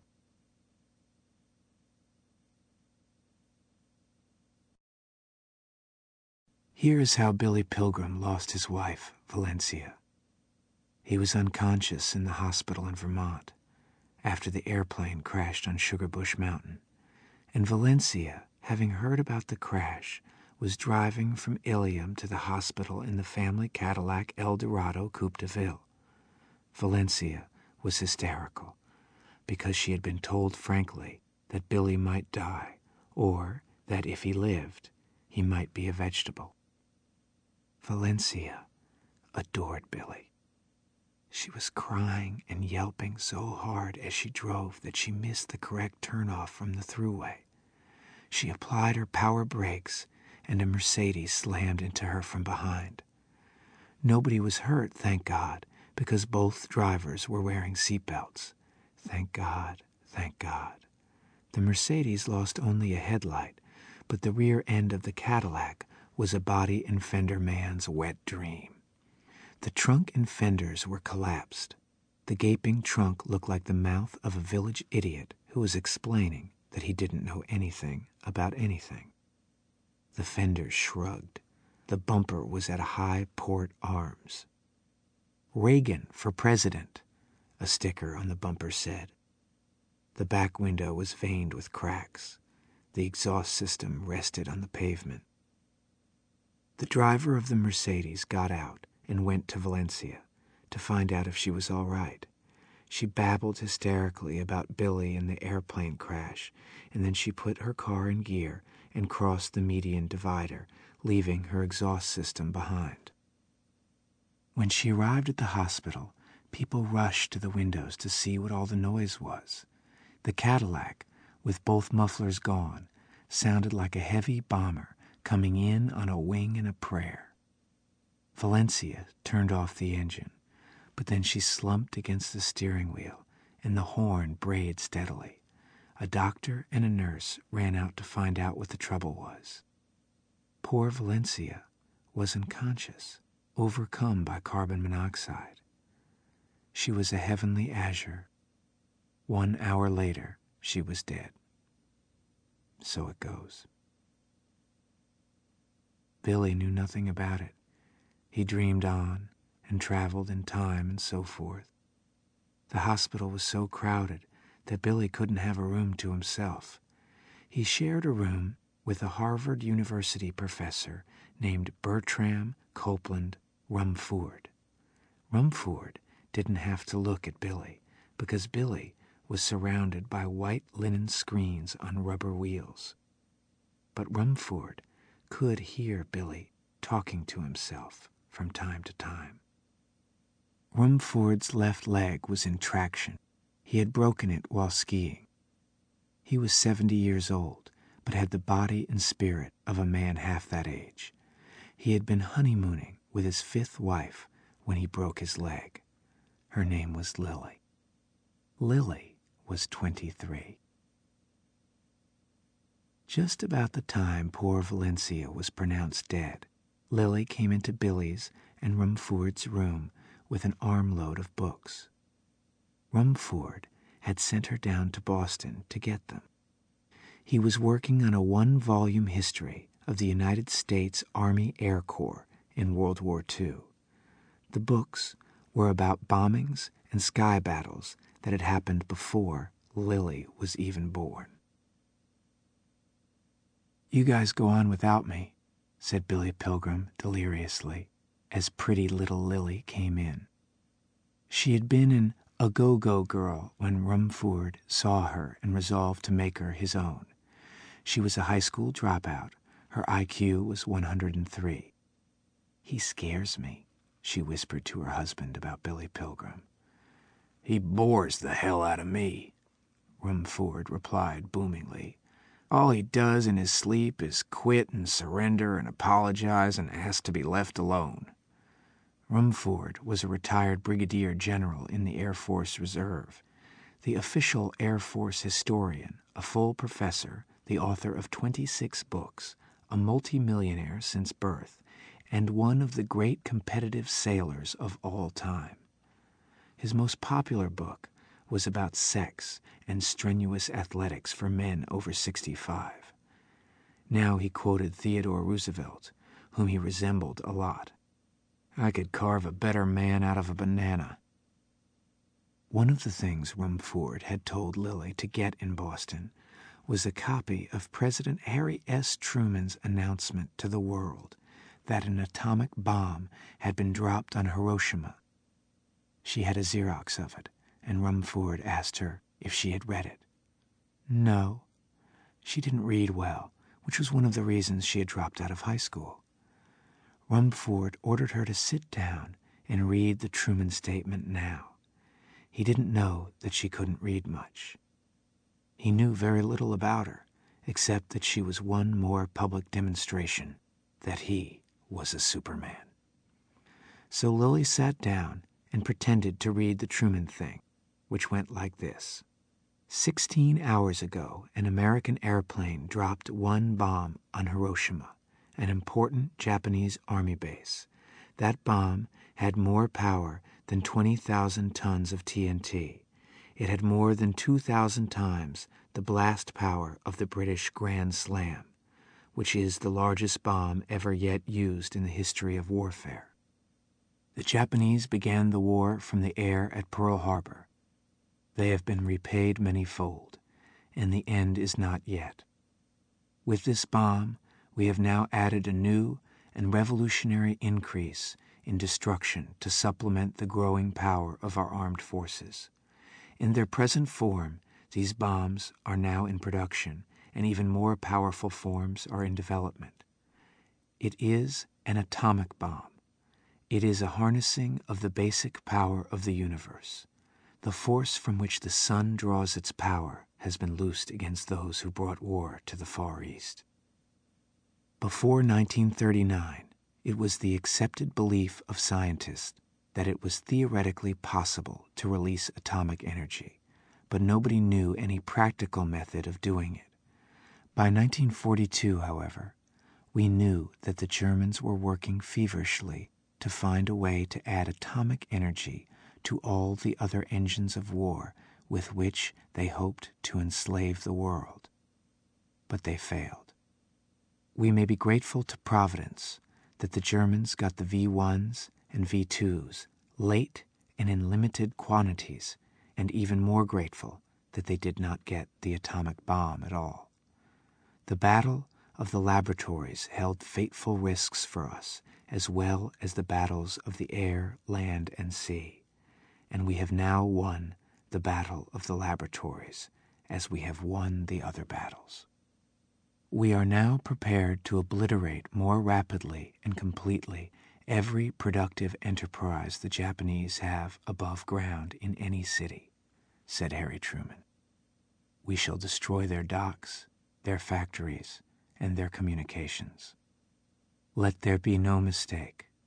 We shall completely destroy Japan's power to make war. It was to spare, and so on. One of the books that Lily had brought Rumford was The Destruction of Dresden by an Englishman named David Irving. It was an American edition published by Holt, Reinhardt, and Winston in 1964. What Rumford wanted from it were portions of the forewords by his friends Ira C. Aker, Lieutenant General USAF, retired, and British Air Marshal Sir Robert Sondby, KCB, KBE, MC, DFC, AFC. I find it difficult to understand Englishmen or Americans who weep about enemy civilians who were killed, but who have not shed a tear for our gallant crews lost in combat with a cruel enemy, wrote his friend General Aker in part. I think it would have been well for Mr. Irving to have remembered, when he was drawing the frightful picture of the civilians killed at Dresden, that V-1s and V-2s were at that very time falling on England, killing civilian men, women, and children indiscriminately, as they were designed and launched to do. It might be well to remember Buchenwald and Coventry, too. Aker's foreword ended this way. I deeply regret that British and U.S. bombers killed 135,000 people in the attack on Dresden. But I remember who started the last war, and I regret even more the loss of more than 5 million Allied lives in the necessary effort to completely defeat and utterly destroy Nazism. So it goes. What Air Marshal Sondby said, among other things, was this: that the bombing of Dresden was a great tragedy, none can deny. That it was really a military necessity, few, after reading this book, will believe. It was one of those terrible things that sometimes happen in wartime, brought about by an unfortunate combination of circumstances. Those who approved it were neither wicked nor cruel, though it may well be that they were too remote from the harsh realities of war to understand fully the appalling destructive power of air bombardment in the spring of 1945. The advocates of nuclear disarmament seemed to believe that, if they could achieve their aim, war would become tolerable and decent. They would do well to read this book and ponder the fate of Dresden, where 135,000 people died as the result of an air attack with conventional weapons. On the night of March 9, 1945, an air attack on Tokyo by American heavy bombers using incendiary and high-explosive bombs caused the death of 83,793 people. The atom bomb dropped on Hiroshima killed 71,379 people. So it goes. "If you're ever in Cody, Wyoming," said Billy Pilgrim behind his white linen screens, "just ask for Wild Bob." Lily Rumford shuddered, went on pretending to read the Harry Truman thing. Billy's daughter Barbara came in later that day. She was all doped up, had the same glassy-eyed look that poor old Edgar Derby wore just before he was shot in Dresden. Doctors had given her pills so she could continue to function, even though her father was broken and her mother was dead. So it goes. She was accompanied by a doctor and a nurse. Her brother Robert was flying home from a battlefield in Vietnam. "Daddy?" she said tentatively. "Daddy?" But Billy was 10 years away, back in 1958. He was examining the eyes of a young male Mongolian idiot in order to prescribe corrective lenses. The idiot's mother was there, acting as an interpreter. "How many dots do you see?" Billy Pilgrim asked him. And then Billy traveled in time to when he was 16 years old, in the waiting room of a doctor. Billy had an infected thumb. There was only one other patient waiting, an old, old man. The old man was in agony because of gas. He farted tremendously, and then he belched. "Excuse me," he said to Billy, and then he did it again. "Oh, God," he said. "I knew it was going to be bad getting old." He shook his head. "I didn't know it was going to be this bad." Billy Pilgrim opened his eyes in the hospital in Vermont. Did not know where he was. Watching him was his son Robert. Robert was wearing the uniform of the famous Green Berets. Robert's hair was short, was wheat-colored bristles. Robert was clean and neat. He was decorated with a purple heart and a silver star and a bronze star with 2 clusters. This was a boy who had flunked out of high school, who had been an alcoholic at 16, who had run with a rotten bunch of kids, who had been arrested for tipping over hundreds of tombstones in a Catholic cemetery one time. He was all straightened out now. His posture was wonderful, and his shoes were shined and his trousers were pressed, and he was a leader of men. "Dad?" Billy Pilgrim closed his eyes again. Billy had to miss his wife's funeral because he was still so sick. He was conscious, though, while Valencia was being put into the ground in Ilium. Billy hadn't said much since regaining consciousness, hadn't responded very elaborately to the news of Valencia's death and Robert's coming home from the war and so on. So it was generally believed that he was a vegetable. There was talk of performing an operation on him later, one which might improve the circulation of blood to his brain. Actually, Billy's outward listlessness was a screen. The listlessness concealed a mind which was fizzing and flashing thrillingly. It was preparing letters and lectures about the flying saucers, the negligibility of death, and the true nature of time. Professor Rumford said frightful things about Billy within Billy's hearing, confident that Billy no longer had any brain at all. "Why don't they let him die?" he asked Lily. "I don't know," she said. "That's not a human being anymore. Doctors are for human beings. They should turn him over to a veterinarian or a tree surgeon. They'd know what to do. Look at him. That's life, according to the medical profession. Isn't life wonderful?" "I don't know," said Lily. Rumford talked to Lily about the bombing of Dresden one time, and Billy heard it all. Rumford had a problem about Dresden. His one-volume history of the Army Air Force in World War II was supposed to be a readable condensation of the 27-volume official history of the Army Air Force in World War II. The thing was, though, there was almost nothing in the 27 volumes about the Dresden raid, even though it had been such a howling success. The extent of the success had been kept a secret for many years after the war, a secret from the American people. It was no secret from the Germans, of course, or from the Russians, who occupied Dresden after the war, who are in Dresden still. "Americans have finally heard about Dresden," said Rumford, 23 years after the raid. "A lot of them know how much worse it was than Hiroshima, so I've got to put something about it in my book from the official Air Force standpoint. It'll all be new." "Why would they keep it a secret so long?" said Lily. "For fear that a lot of bleeding hearts," said Rumford, "might not think it was such a wonderful thing to do."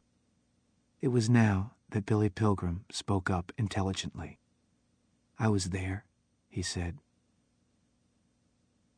It was difficult for Rumford to take Billy seriously, since Rumford had so long considered Billy a repulsive non-person who would be much better off dead. Now, with Billy speaking clearly and to the point, Rumford's ears wanted to treat the words as a foreign language that was not worth learning. "What did he say?" said Rumford. Lily had to serve as an interpreter. "He said he was there," she explained. "He was where?" "I don't know," said Lily. "Where were you?" she asked Billy. "Dresden," said Billy. "Dresden," Lily told Rumford. "He's simply echoing things we say," said Rumford. "Oh," said Lily. "He's got echolalia now." "Oh." Echolalia is a mental disease which makes people immediately repeat things that well people around them say. But Billy didn't really have it. Rumford simply insisted for his own comfort that Billy had it. Rumford was thinking in a military manner that an inconvenient person, one whose death he wished for very much, for practical reasons, was suffering from a repulsive disease. Rumford went on insisting for several hours that Billy had echolalia, told nurses and a doctor that Billy had echolalia now. Some experiments were performed on Billy. Doctors and nurses tried to get Billy to echo something, but Billy wouldn't make a sound for them. "He isn't doing it now," said Rumford peevishly. "The minute you go away, he'll start doing it again." Nobody took Rumford's diagnosis seriously. The staff thought Rumford was a hateful old man, conceited and cruel. He often said to them, in one way or another, that people who were weak deserved to die, whereas the staff, of course, was devoted to the idea that weak people should be helped as much as possible, that nobody should die. There, in the hospital, Billy was having an adventure very common among people without power in time of war. He was trying to prove to a willfully deaf and blind enemy that he was interesting to hear and see. He kept silent until the lights went out at night, and then, when there had been a long period of silence containing nothing to echo, he said to Rumford, "I was in Dresden when it was bombed. I was a prisoner of war." Rumford sighed impatiently. "Word of honor," said Billy Pilgrim. "Do you believe me?" "Must we talk about it now?" said Rumford. He had heard. He didn't believe. "We don't ever have to talk about it," said Billy. "I just want you to know. I was there." Nothing more was said about Dresden that night, and Billy closed his eyes, traveled in time to a May afternoon 2 days after the end of the Second World War in Europe. Billy and 5 other American prisoners were riding in a coffin-shaped green wagon which they had found abandoned, complete with 2 horses, in a suburb of Dresden. Now they were being drawn by the clop, clop, clopping horses down narrow lanes which had been cleared through the moon-like ruins. They were going back to the slaughterhouse for souvenirs of the war. Billy was reminded of the sounds of milkmen's horses early in the morning in Ilium when he was a boy. Billy sat in the back of the jiggling coffin. His head was tilted back and his nostrils were flaring. He was happy. He was warm. There was food in the wagon and wine and a camera and a stamp collection and a stuffed owl and a mantel clock that ran on changes of barometric pressure. The Americans had gone into empty houses in the suburb where they had been imprisoned, and they had taken these and many other things. The owners, hearing that the Russians were coming, killing and robbing and raping and burning, had fled. But the Russians hadn't come yet, even 2 days after the war. It was peaceful in the ruins. Billy saw only one other person on the way to the slaughterhouse. It was an old man pushing a baby buggy. In the buggy were pots and cups and an umbrella frame and other things he had found. Billy stayed in the wagon when it reached the slaughterhouse, sunning himself. The others went looking for souvenirs. Later on in life, the Tralfamadorians would advise Billy to concentrate on the happy moments in his life and to ignore the unhappy ones, to stare only at pretty things as eternity failed to go by. If this sort of selectivity had been possible for Billy, he might have chosen as his happiest moment his sun-drenched snooze in the back of the wagon. Billy Pilgrim was armed as he snoozed. It was the first time he had been armed since basic training. His companions had insisted that he arm himself since God only knew what sorts of killers might be in the burrows on the face of the moon. Wild dogs, packs of rats fattened on corpses, escaped maniacs and murderers, soldiers who would never quit killing until they themselves were killed. Billy had a tremendous cavalry pistol in his belt. It was a relic of World War I. It had a ring in its butt. It was loaded with bullets the size of robin's eggs. Billy had found it in the bedside table in a house. That was one of the things about the end of the war. Absolutely anybody who wanted a weapon could have one. They were lying all around. Billy had a saber, too. It was a Luftwaffe ceremonial saber.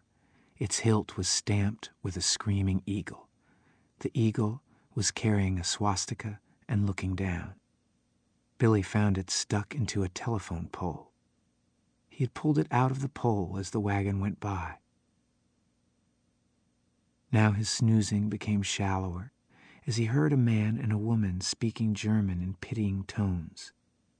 The speakers were commiserating with somebody lyrically. Before Billy opened his eyes, it seemed to him that the tones might have been those used by the friends of Jesus when they took his ruined body down from his cross. So it goes. Billy opened his eyes. A middle-aged man and wife were crooning to the horses. They were noticing what the Americans had not noticed, that the horses' mouths were bleeding, gashed by the bits, that the horses' hooves were broken, so that every step meant agony, that the horses were insane with thirst. The Americans had treated their form of transportation as though it were no more sensitive than a 6-cylinder Chevrolet. These 2 horse pitiers moved back along the wagon to where they could gaze in patronizing reproach at Billy Pilgrim, who was so long and weak, so ridiculous in his azure toga and silver shoes. They weren't afraid of him. They weren't afraid of anything. They were doctors, both obstetricians. They had been delivering babies until the hospitals were all burned down. Now they were picnicking near where their apartment used to be. The woman was softly beautiful, translucent from having eaten potatoes for so long. The man wore a business suit, necktie and all. Potatoes had made him gaunt. He was as tall as Billy, wore steel-rimmed trifocals. This couple, so involved with babies, had never reproduced themselves, though they could have. This was an interesting comment on the whole idea of reproduction. They had 9 languages between them. They tried Polish on Billy Pilgrim first, since he was dressed so clownishly, since the wretched Poles were the involuntary clowns of the Second World War. Billy asked them in English what it was they wanted, and they at once scolded him in English for the condition of the horses. They made Billy get out of the wagon and come look at the horses. When Billy saw the condition of his means of transportation, he burst into tears. He hadn't cried about anything else in the war.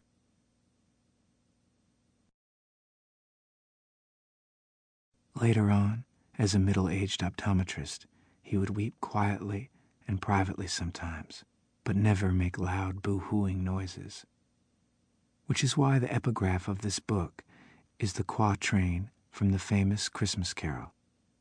Billy cried very little, though he often saw things worth crying about, and in that respect, at least, he resembled the Christ of the carol. The cattle are lowing, the baby awakes, but the little Lord Jesus, no crying he makes. Billy traveled in time back to the hospital in Vermont. Breakfast had been eaten and cleared away, and Professor Rumford was reluctantly becoming interested in Billy as a human being. Rumford questioned Billy gruffly, satisfied himself that Billy really had been in Dresden. He asked Billy what it had been like, and Billy told him about the horses and the couple picnicking on the moon. The story ended this way. Billy and the doctors unharnessed the horses, but the horses wouldn't go anywhere. Their feet hurt too much. And then Russians came on motorcycles, and they arrested everybody but the horses. 2 days after that, Billy was turned over to the Americans, who shipped him home on a very slow freighter called the Lucretia A. Mott. Lucretia A. Mott was a famous American suffragette. She was dead. So it goes. It had to be done, Rumford told Billy, speaking of the destruction of Dresden. I know, said Billy. That's war. I know. I'm not complaining. It must have been hell on the ground. It was, said Billy Pilgrim. Pity the men who had to do it. I do. You must have mixed feelings there on the ground. It was all right, said Billy. Everything is all right, and everybody has to do exactly what he does. I learned that on Tralfamador. Billy Pilgrim's daughter took him home later that day, put him to bed in his house, turned the magic fingers on. There was a practical nurse there. Billy wasn't supposed to work or even leave the house for a while, at least. He was under observation. But Billy sneaked out while the nurse wasn't watching, and he drove to New York City, where he hoped to appear on television. He was going to tell the world about the lessons of Tralfamador. Billy Pilgrim checked into the Royalton Hotel on 44th Street in New York.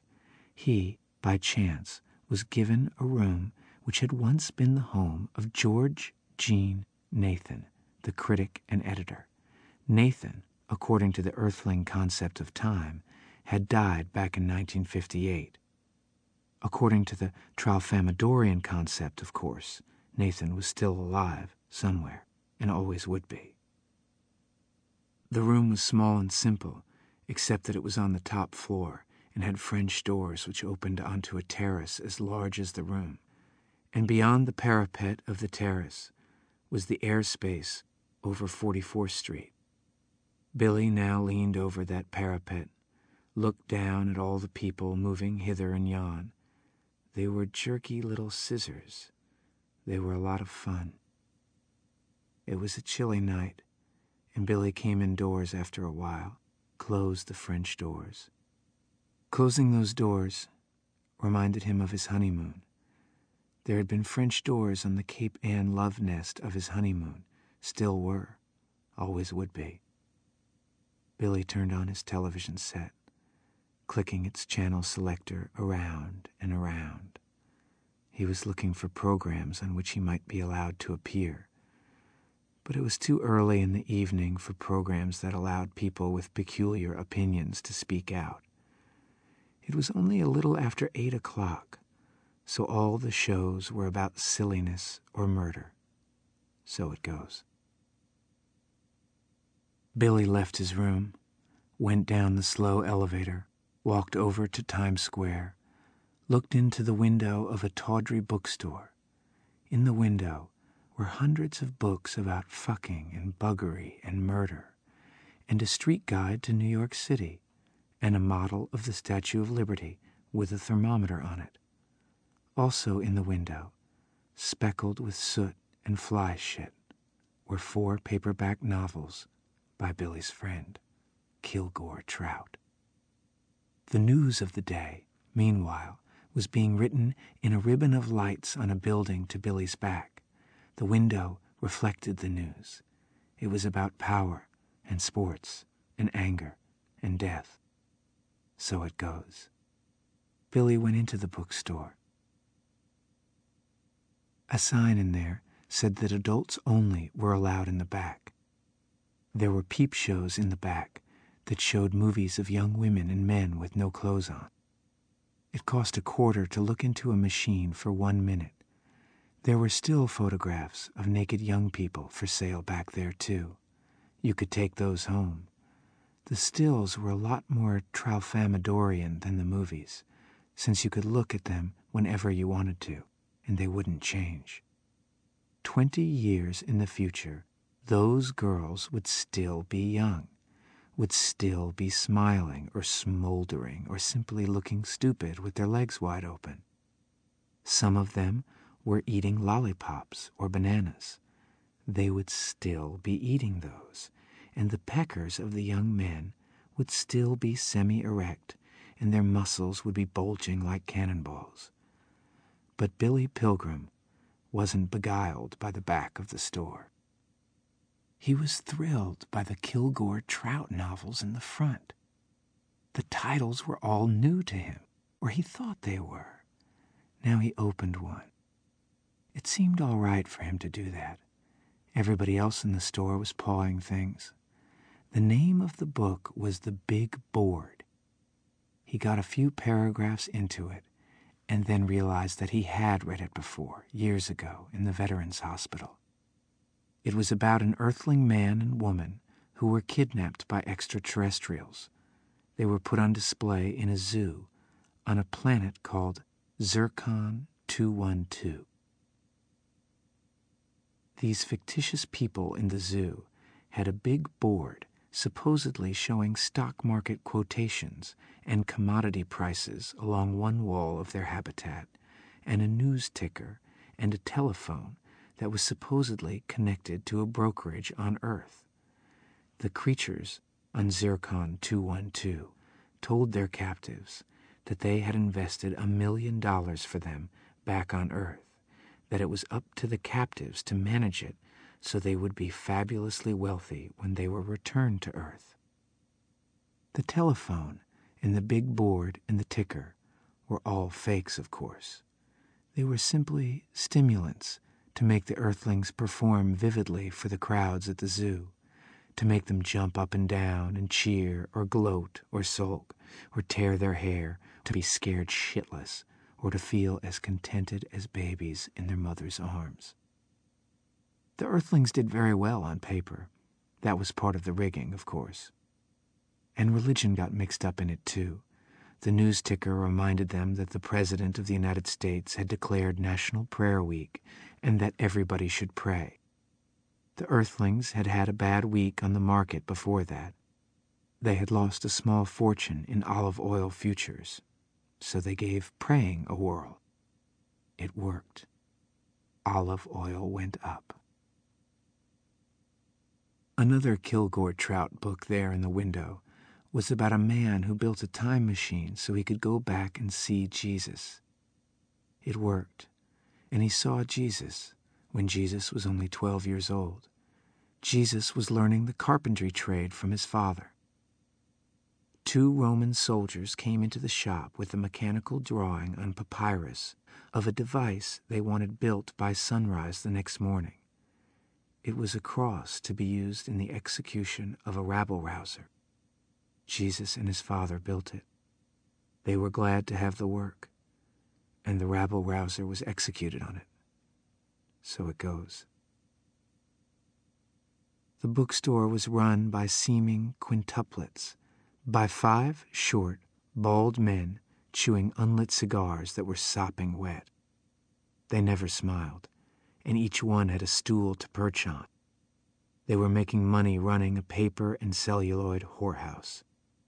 They didn't have hard-ons. Neither did Billy Pilgrim. Everybody else did. It was a ridiculous store, all about love and babies. The clerks occasionally told somebody to buy or get out, not to just look and look and look and paw. Some of the people were looking at each other instead of the merchandise.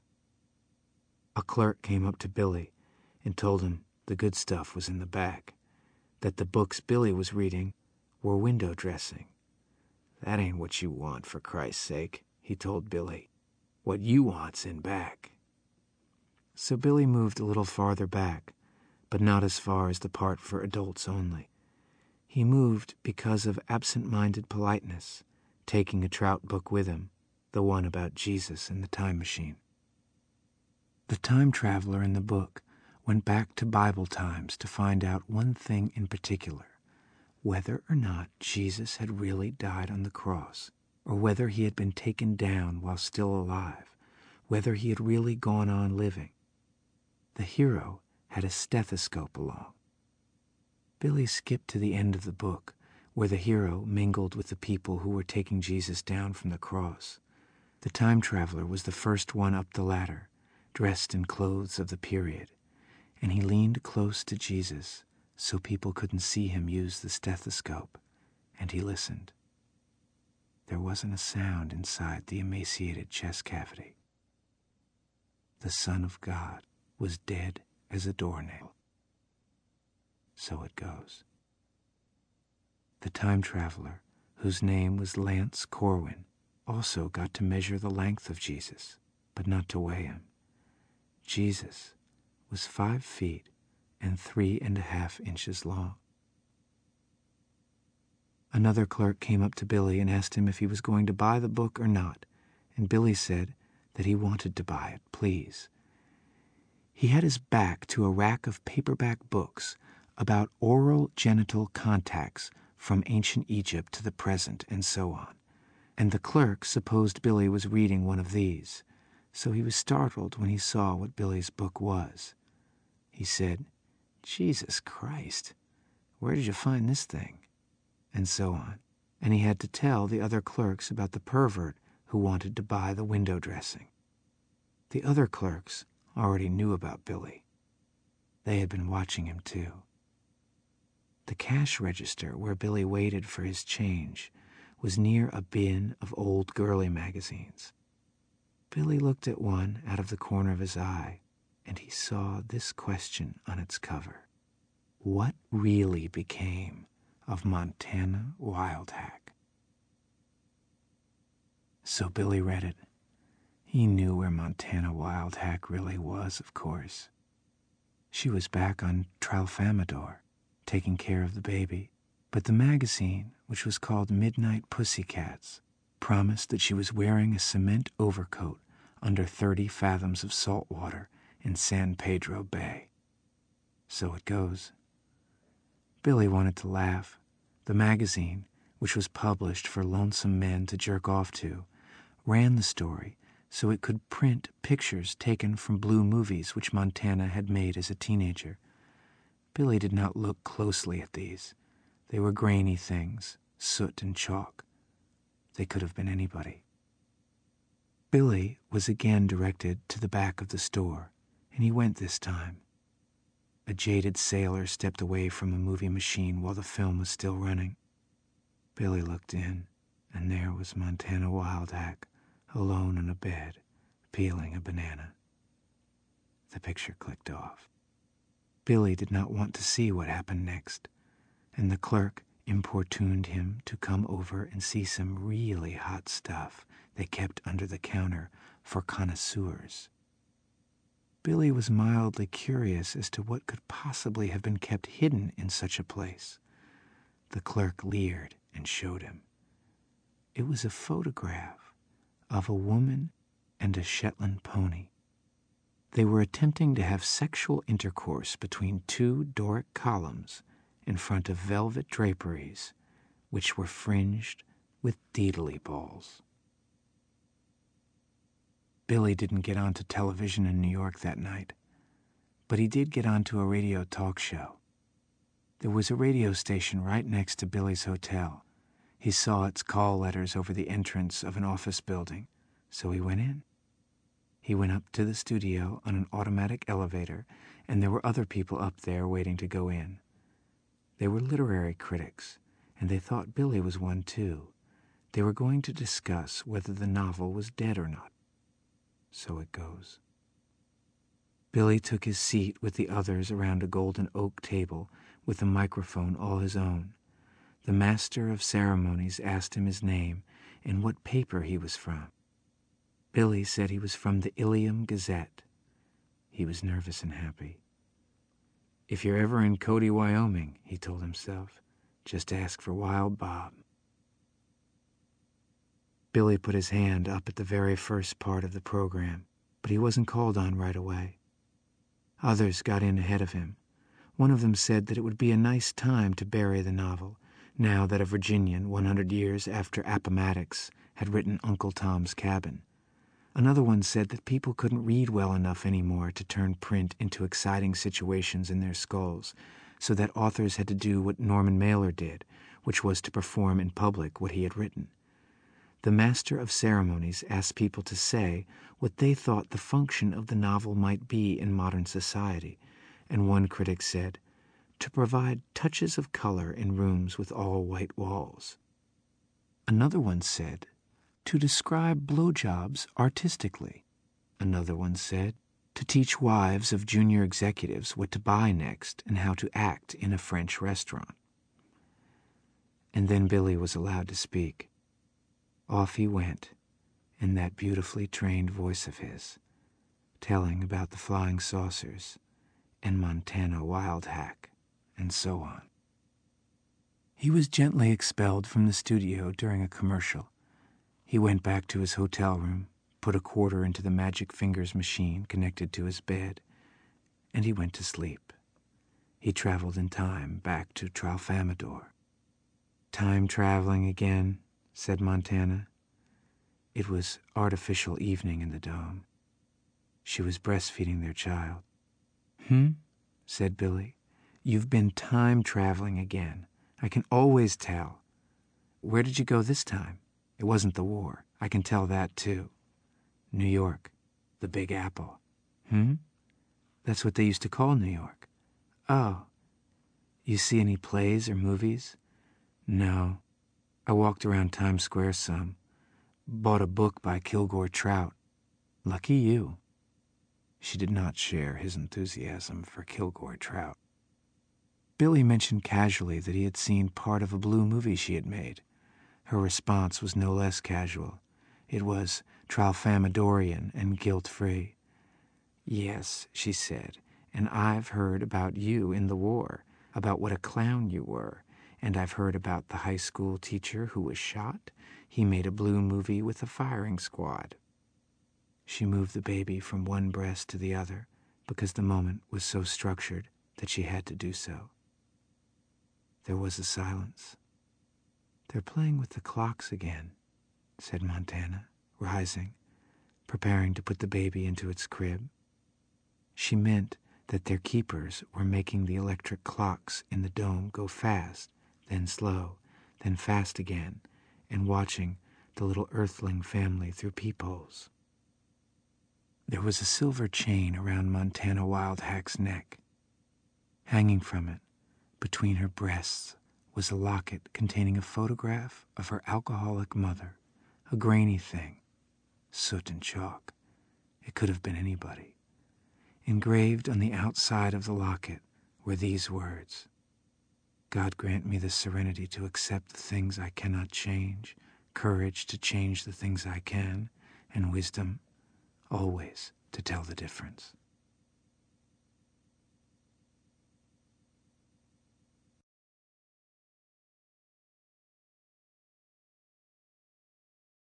Robert Kennedy, whose summer home is 8 miles from the home I live in all year round, was shot 2 nights ago. He died last night. So it goes. Martin Luther King was shot a month ago. He died too. So it goes. And every day my government gives me a count of corpses created by military science in Vietnam. So it goes. My father died many years ago now of natural causes. So it goes. He was a sweet man. He was a gun nut too. He left me his guns. They rust. On Tralfamador, says Billy Pilgrim, there isn't much interest in Jesus Christ. The earthling figure who is most engaging to the Tralfamadorian mind, he says, is Charles Darwin, who taught that those who die are meant to die, that corpses are improvements. So it goes. The same general idea appears in The Big Board by Kilgore Trout. The flying saucer creatures who capture Trout's hero ask him about Darwin. They also ask him about golf. If what Billy Pilgrim learned from the Tralfamadorians is true, that we will all live forever, no matter how dead we may sometimes seem to be, I am not overjoyed. Still, if I'm going to spend eternity visiting this moment and that, I am grateful that so many of those moments are nice. One of the nicest ones in recent times was on my trip back to Dresden with my old war buddy, O'Hare. We took a Hungarian Airlines plane from East Berlin. The pilot had a handlebar mustache. He looked like Adolf Monju. He smoked a Cuban cigar while the plane was being fueled. When we took off, there was no talk of fastening seat belts. When we were up in the air, a young steward served us rye bread and salami and butter and cheese and white wine. The folding tray in front of me would not open out. The steward went into the cockpit for a tool, came back with a beer can opener. He used it to pry out the tray. There were only 6 other passengers. They spoke many languages. They were having nice times, too. East Germany was down below, and the lights were on. I imagined dropping bombs on those lights, those villages and cities and towns. O'Hare and I had never expected to make any money, and here we were now, extremely well-to-do. If you're ever in Cody, Wyoming, I said to him lazily, just ask for Wild Bob. O'Hare had a little notebook with him, and printed in the back of it were postal rates and airline distances and the altitudes of famous mountains and other key facts about the world. He was looking up the population of Dresden, which wasn't in the notebook, when he came across this, which he gave me to read.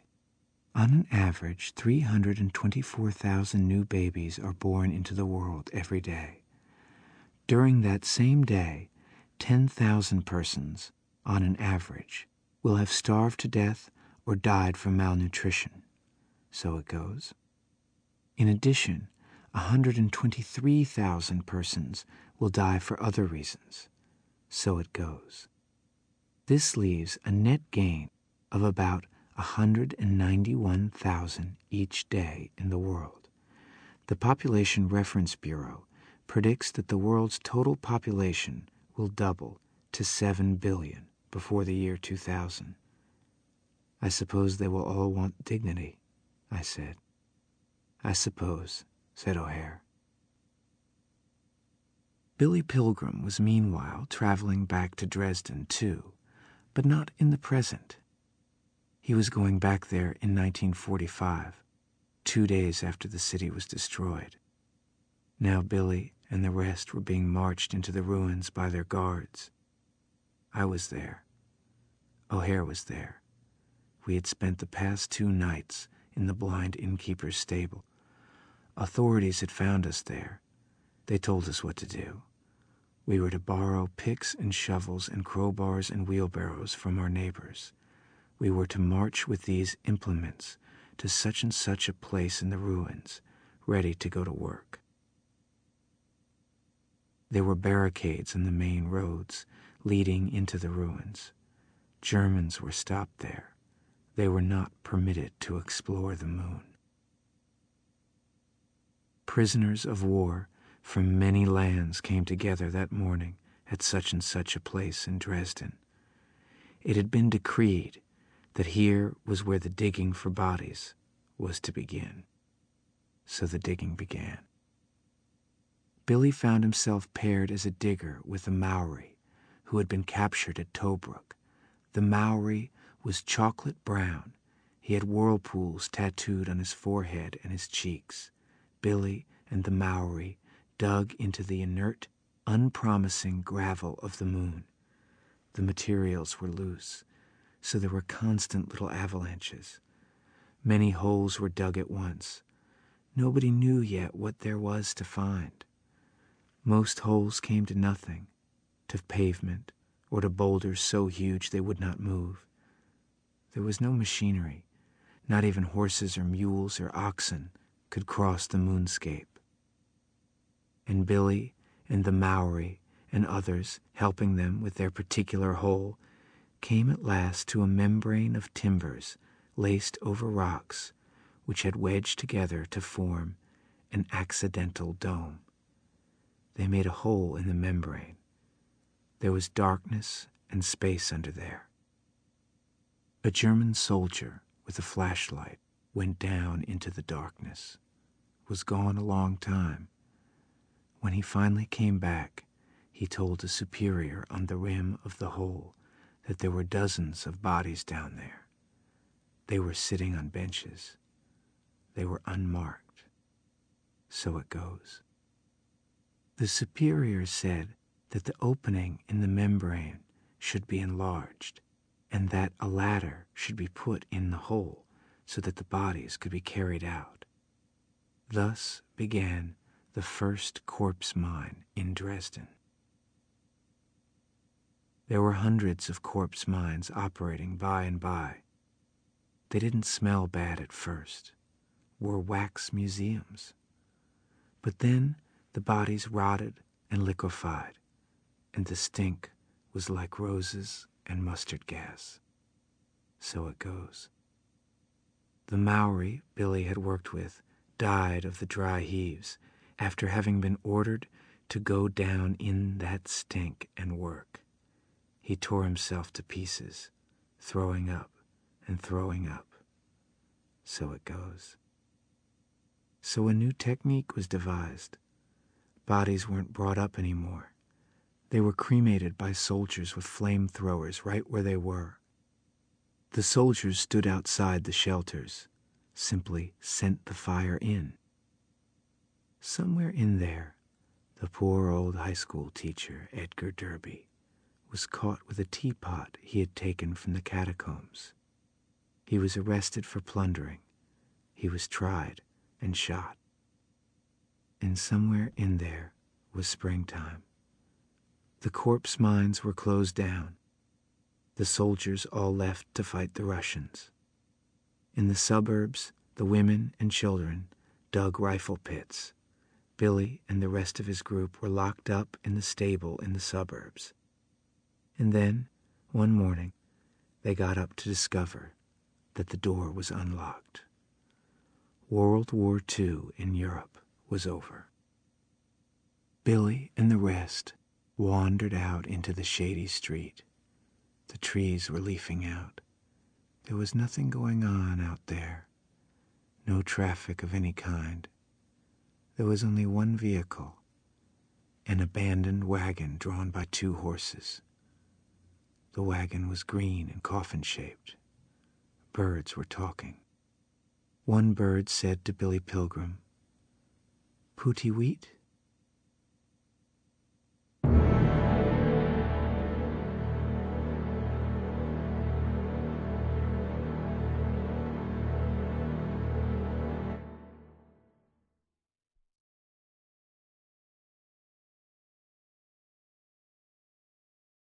A lot of people think that I was Billy Pilgrim, and in the book I describe him as not looking like a soldier at all, as looking like a filthy flamingo. But no, I was a pretty good soldier, and I was a battalion scout, intelligence and reconnaissance scout, and there were 6 of us in each battalion, and we were roaming out in front of the front line all the time, trying to find out who was out there. And so when our division surrendered, the order came down that our division had surrendered, which I am told was the largest surrender of men still under arms in military history, with the possible exception of the surrender of Robert E. Lee at Appomattox. Anyway, rather than surrender, the 6 of us kept going, roaming, and the Germans finally caught us.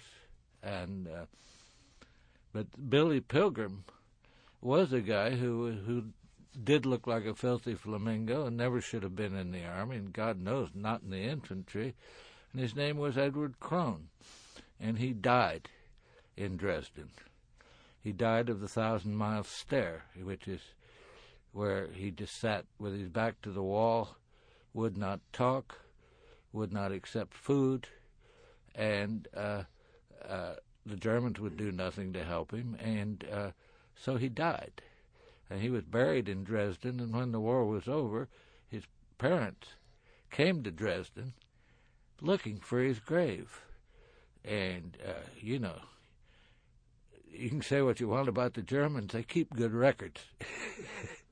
And they were able to find Edward Crone's grave, and so he's buried in Rochester, New York, which is his hometown, and I have visited his grave, and I've spoken to his grave, and I contribute money to that particular cemetery.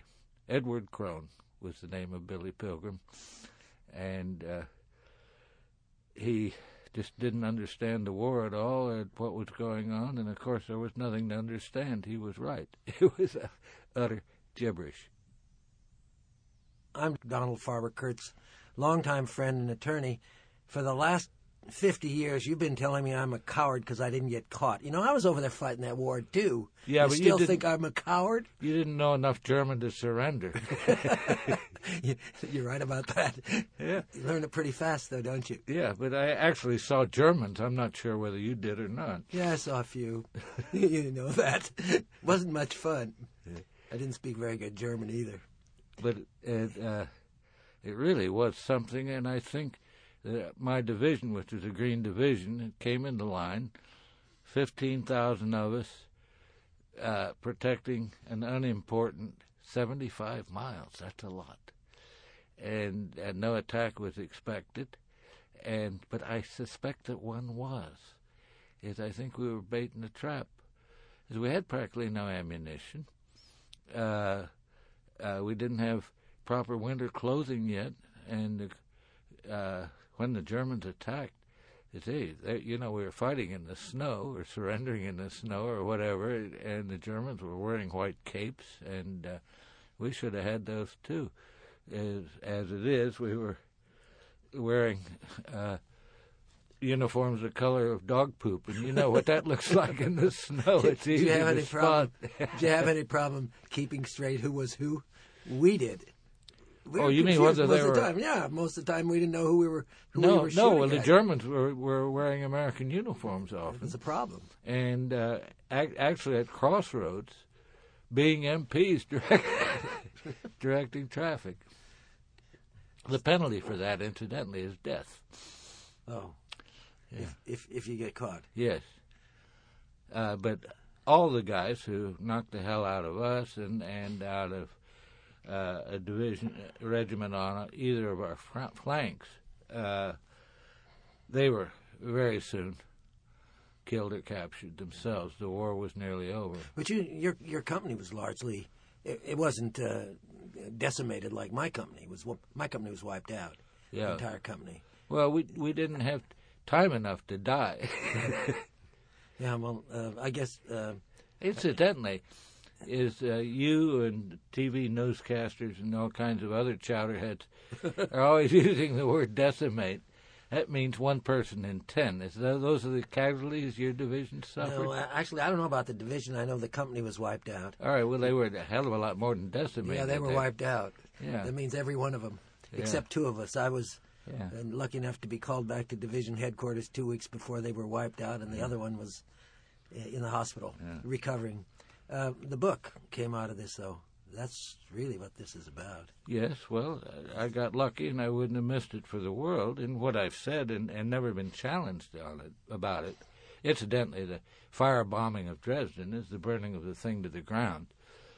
Was a British idea, not an American idea, and it was their night bombers. They bombed at night. We bombed in the daytime, and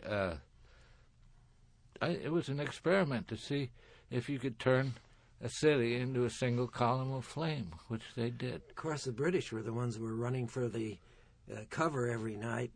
Yes. Well, they were the ones that were getting hit. We didn't get hit at home. But the Air Marshal of the Royal Air Force is Bomber Harris. I forget what his first name is. Lord Harris, I believe. But of the British marshals of one kind or another, and I think there were 4 or 5 of them, he was the only one who didn't get a VC when the war was over.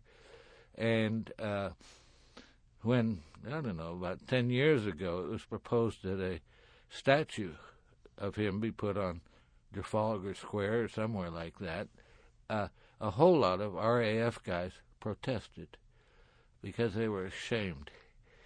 And, well, they should have been. What I have said about the firebombing of Dresden, that not one person got out of a concentration camp a microsecond earlier.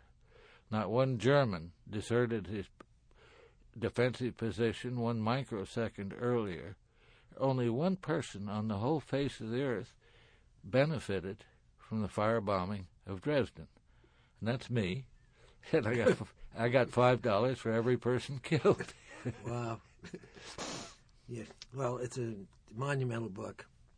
Well, I hope. Yeah, well, it's made its impression. And the nice thing about all your writing, I keep telling everybody of the writers who are alive today that are popular, you're one of the very few that's 100% in print.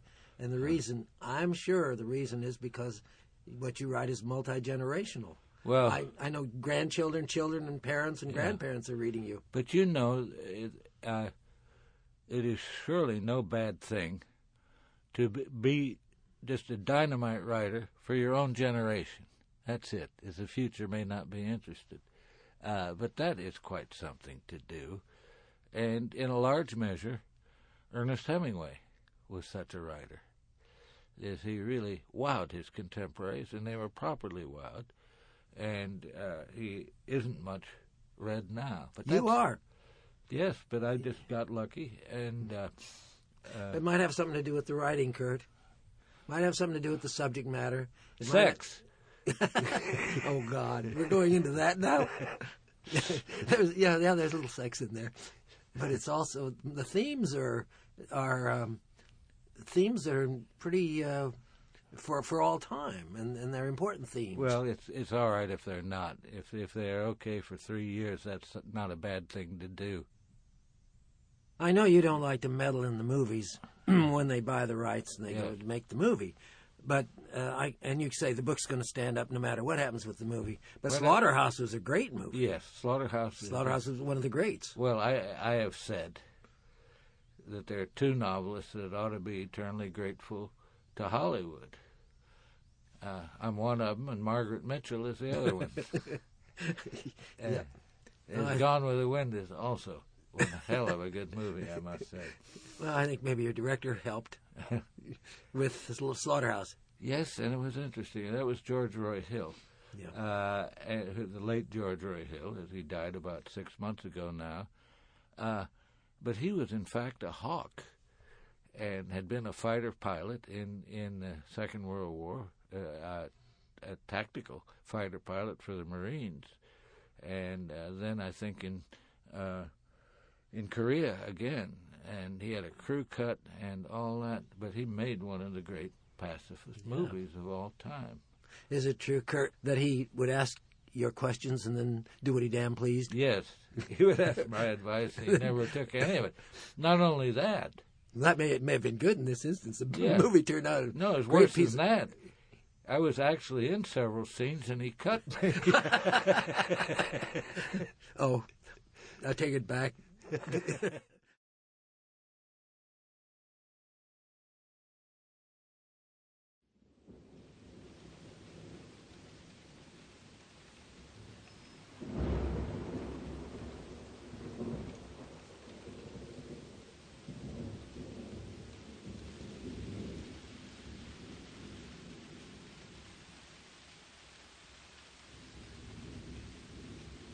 Billy Pilgrim could not sleep on his daughter's wedding night. He was 44. The wedding had taken place that afternoon in a gaily striped tent in Billy's backyard. The stripes were orange and black. Billy padded downstairs on his blue and ivory feet. He went into the kitchen where the moonlight called his attention to a half bottle of champagne on the kitchen table, all that was left from the reception in the tent. Somebody had stoppered it again. Drink me, it seemed to say. So Billy uncorked it with his thumbs, didn't make a pop. The champagne was dead. So it goes. He went into the living room, swinging the bottle like a dinner bell, turned on the television. He came slightly unstuck in time. Saw the late movie backwards. Then forwards again, then forwards again, then forwards again. It was a movie about American bombers in the Second World War and the gallant men who flew them. He came slightly unstuck in time. Seen backwards by Billy, the story went like this.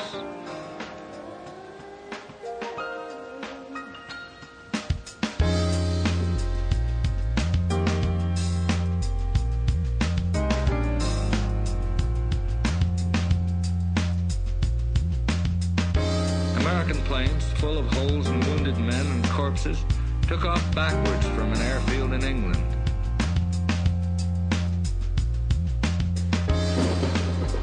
Over France, a few German fighter planes flew at them backwards, sucked bullets and shell fragments from some of the planes and crewmen.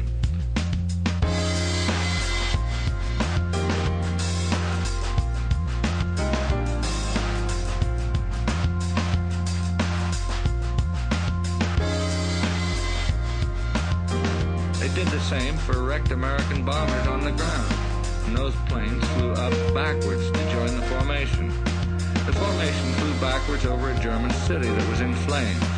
The bombers opened their bomb bay doors, exerted a miraculous magnetism which shrunk the fires, gathered them into cylindrical steel containers, and lifted the containers into the bellies of the planes.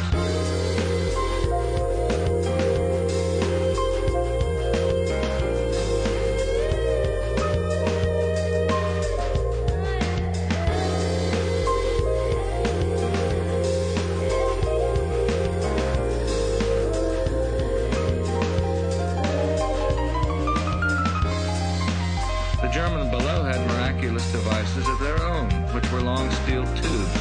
They used them to suck more fragments from the crewmen and planes.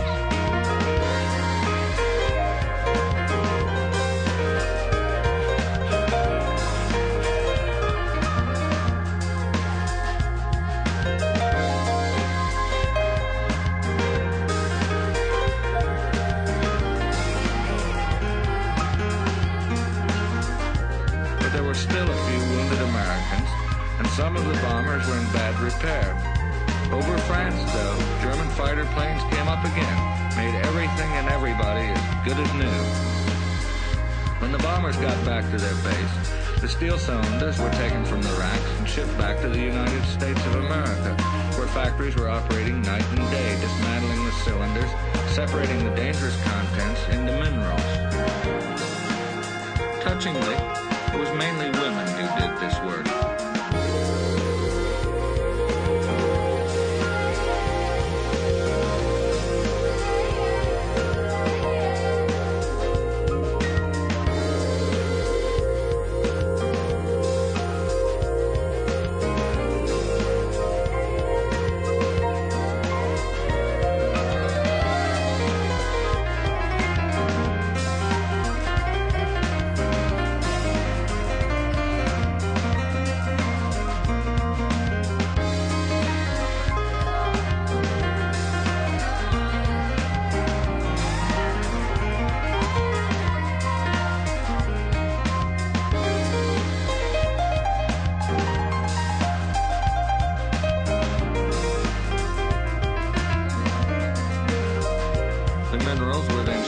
Specialists in remote areas. It was their business to put them into the ground, to hide them cleverly, so they would never hurt anybody ever again.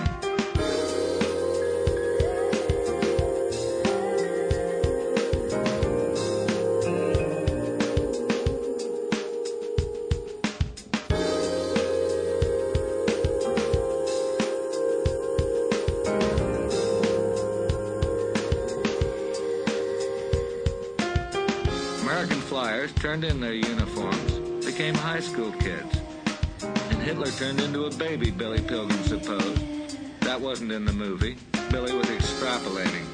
Everybody turned into a baby, and all humanity, without exception, conspired biologically to produce two perfect people named Adam and Eve.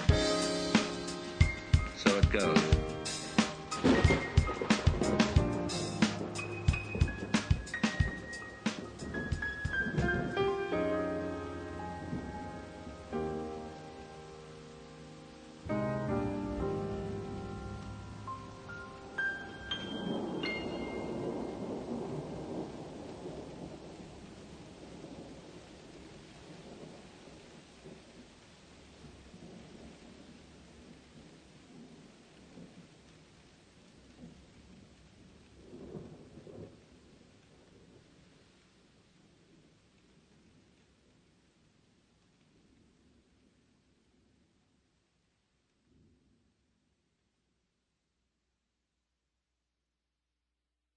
We hope you've enjoyed this program from Harper Audio.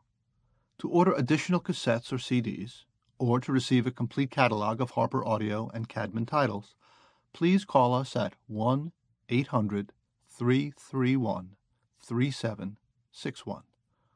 You might also try our website, www.harperaudio.com. Thank you.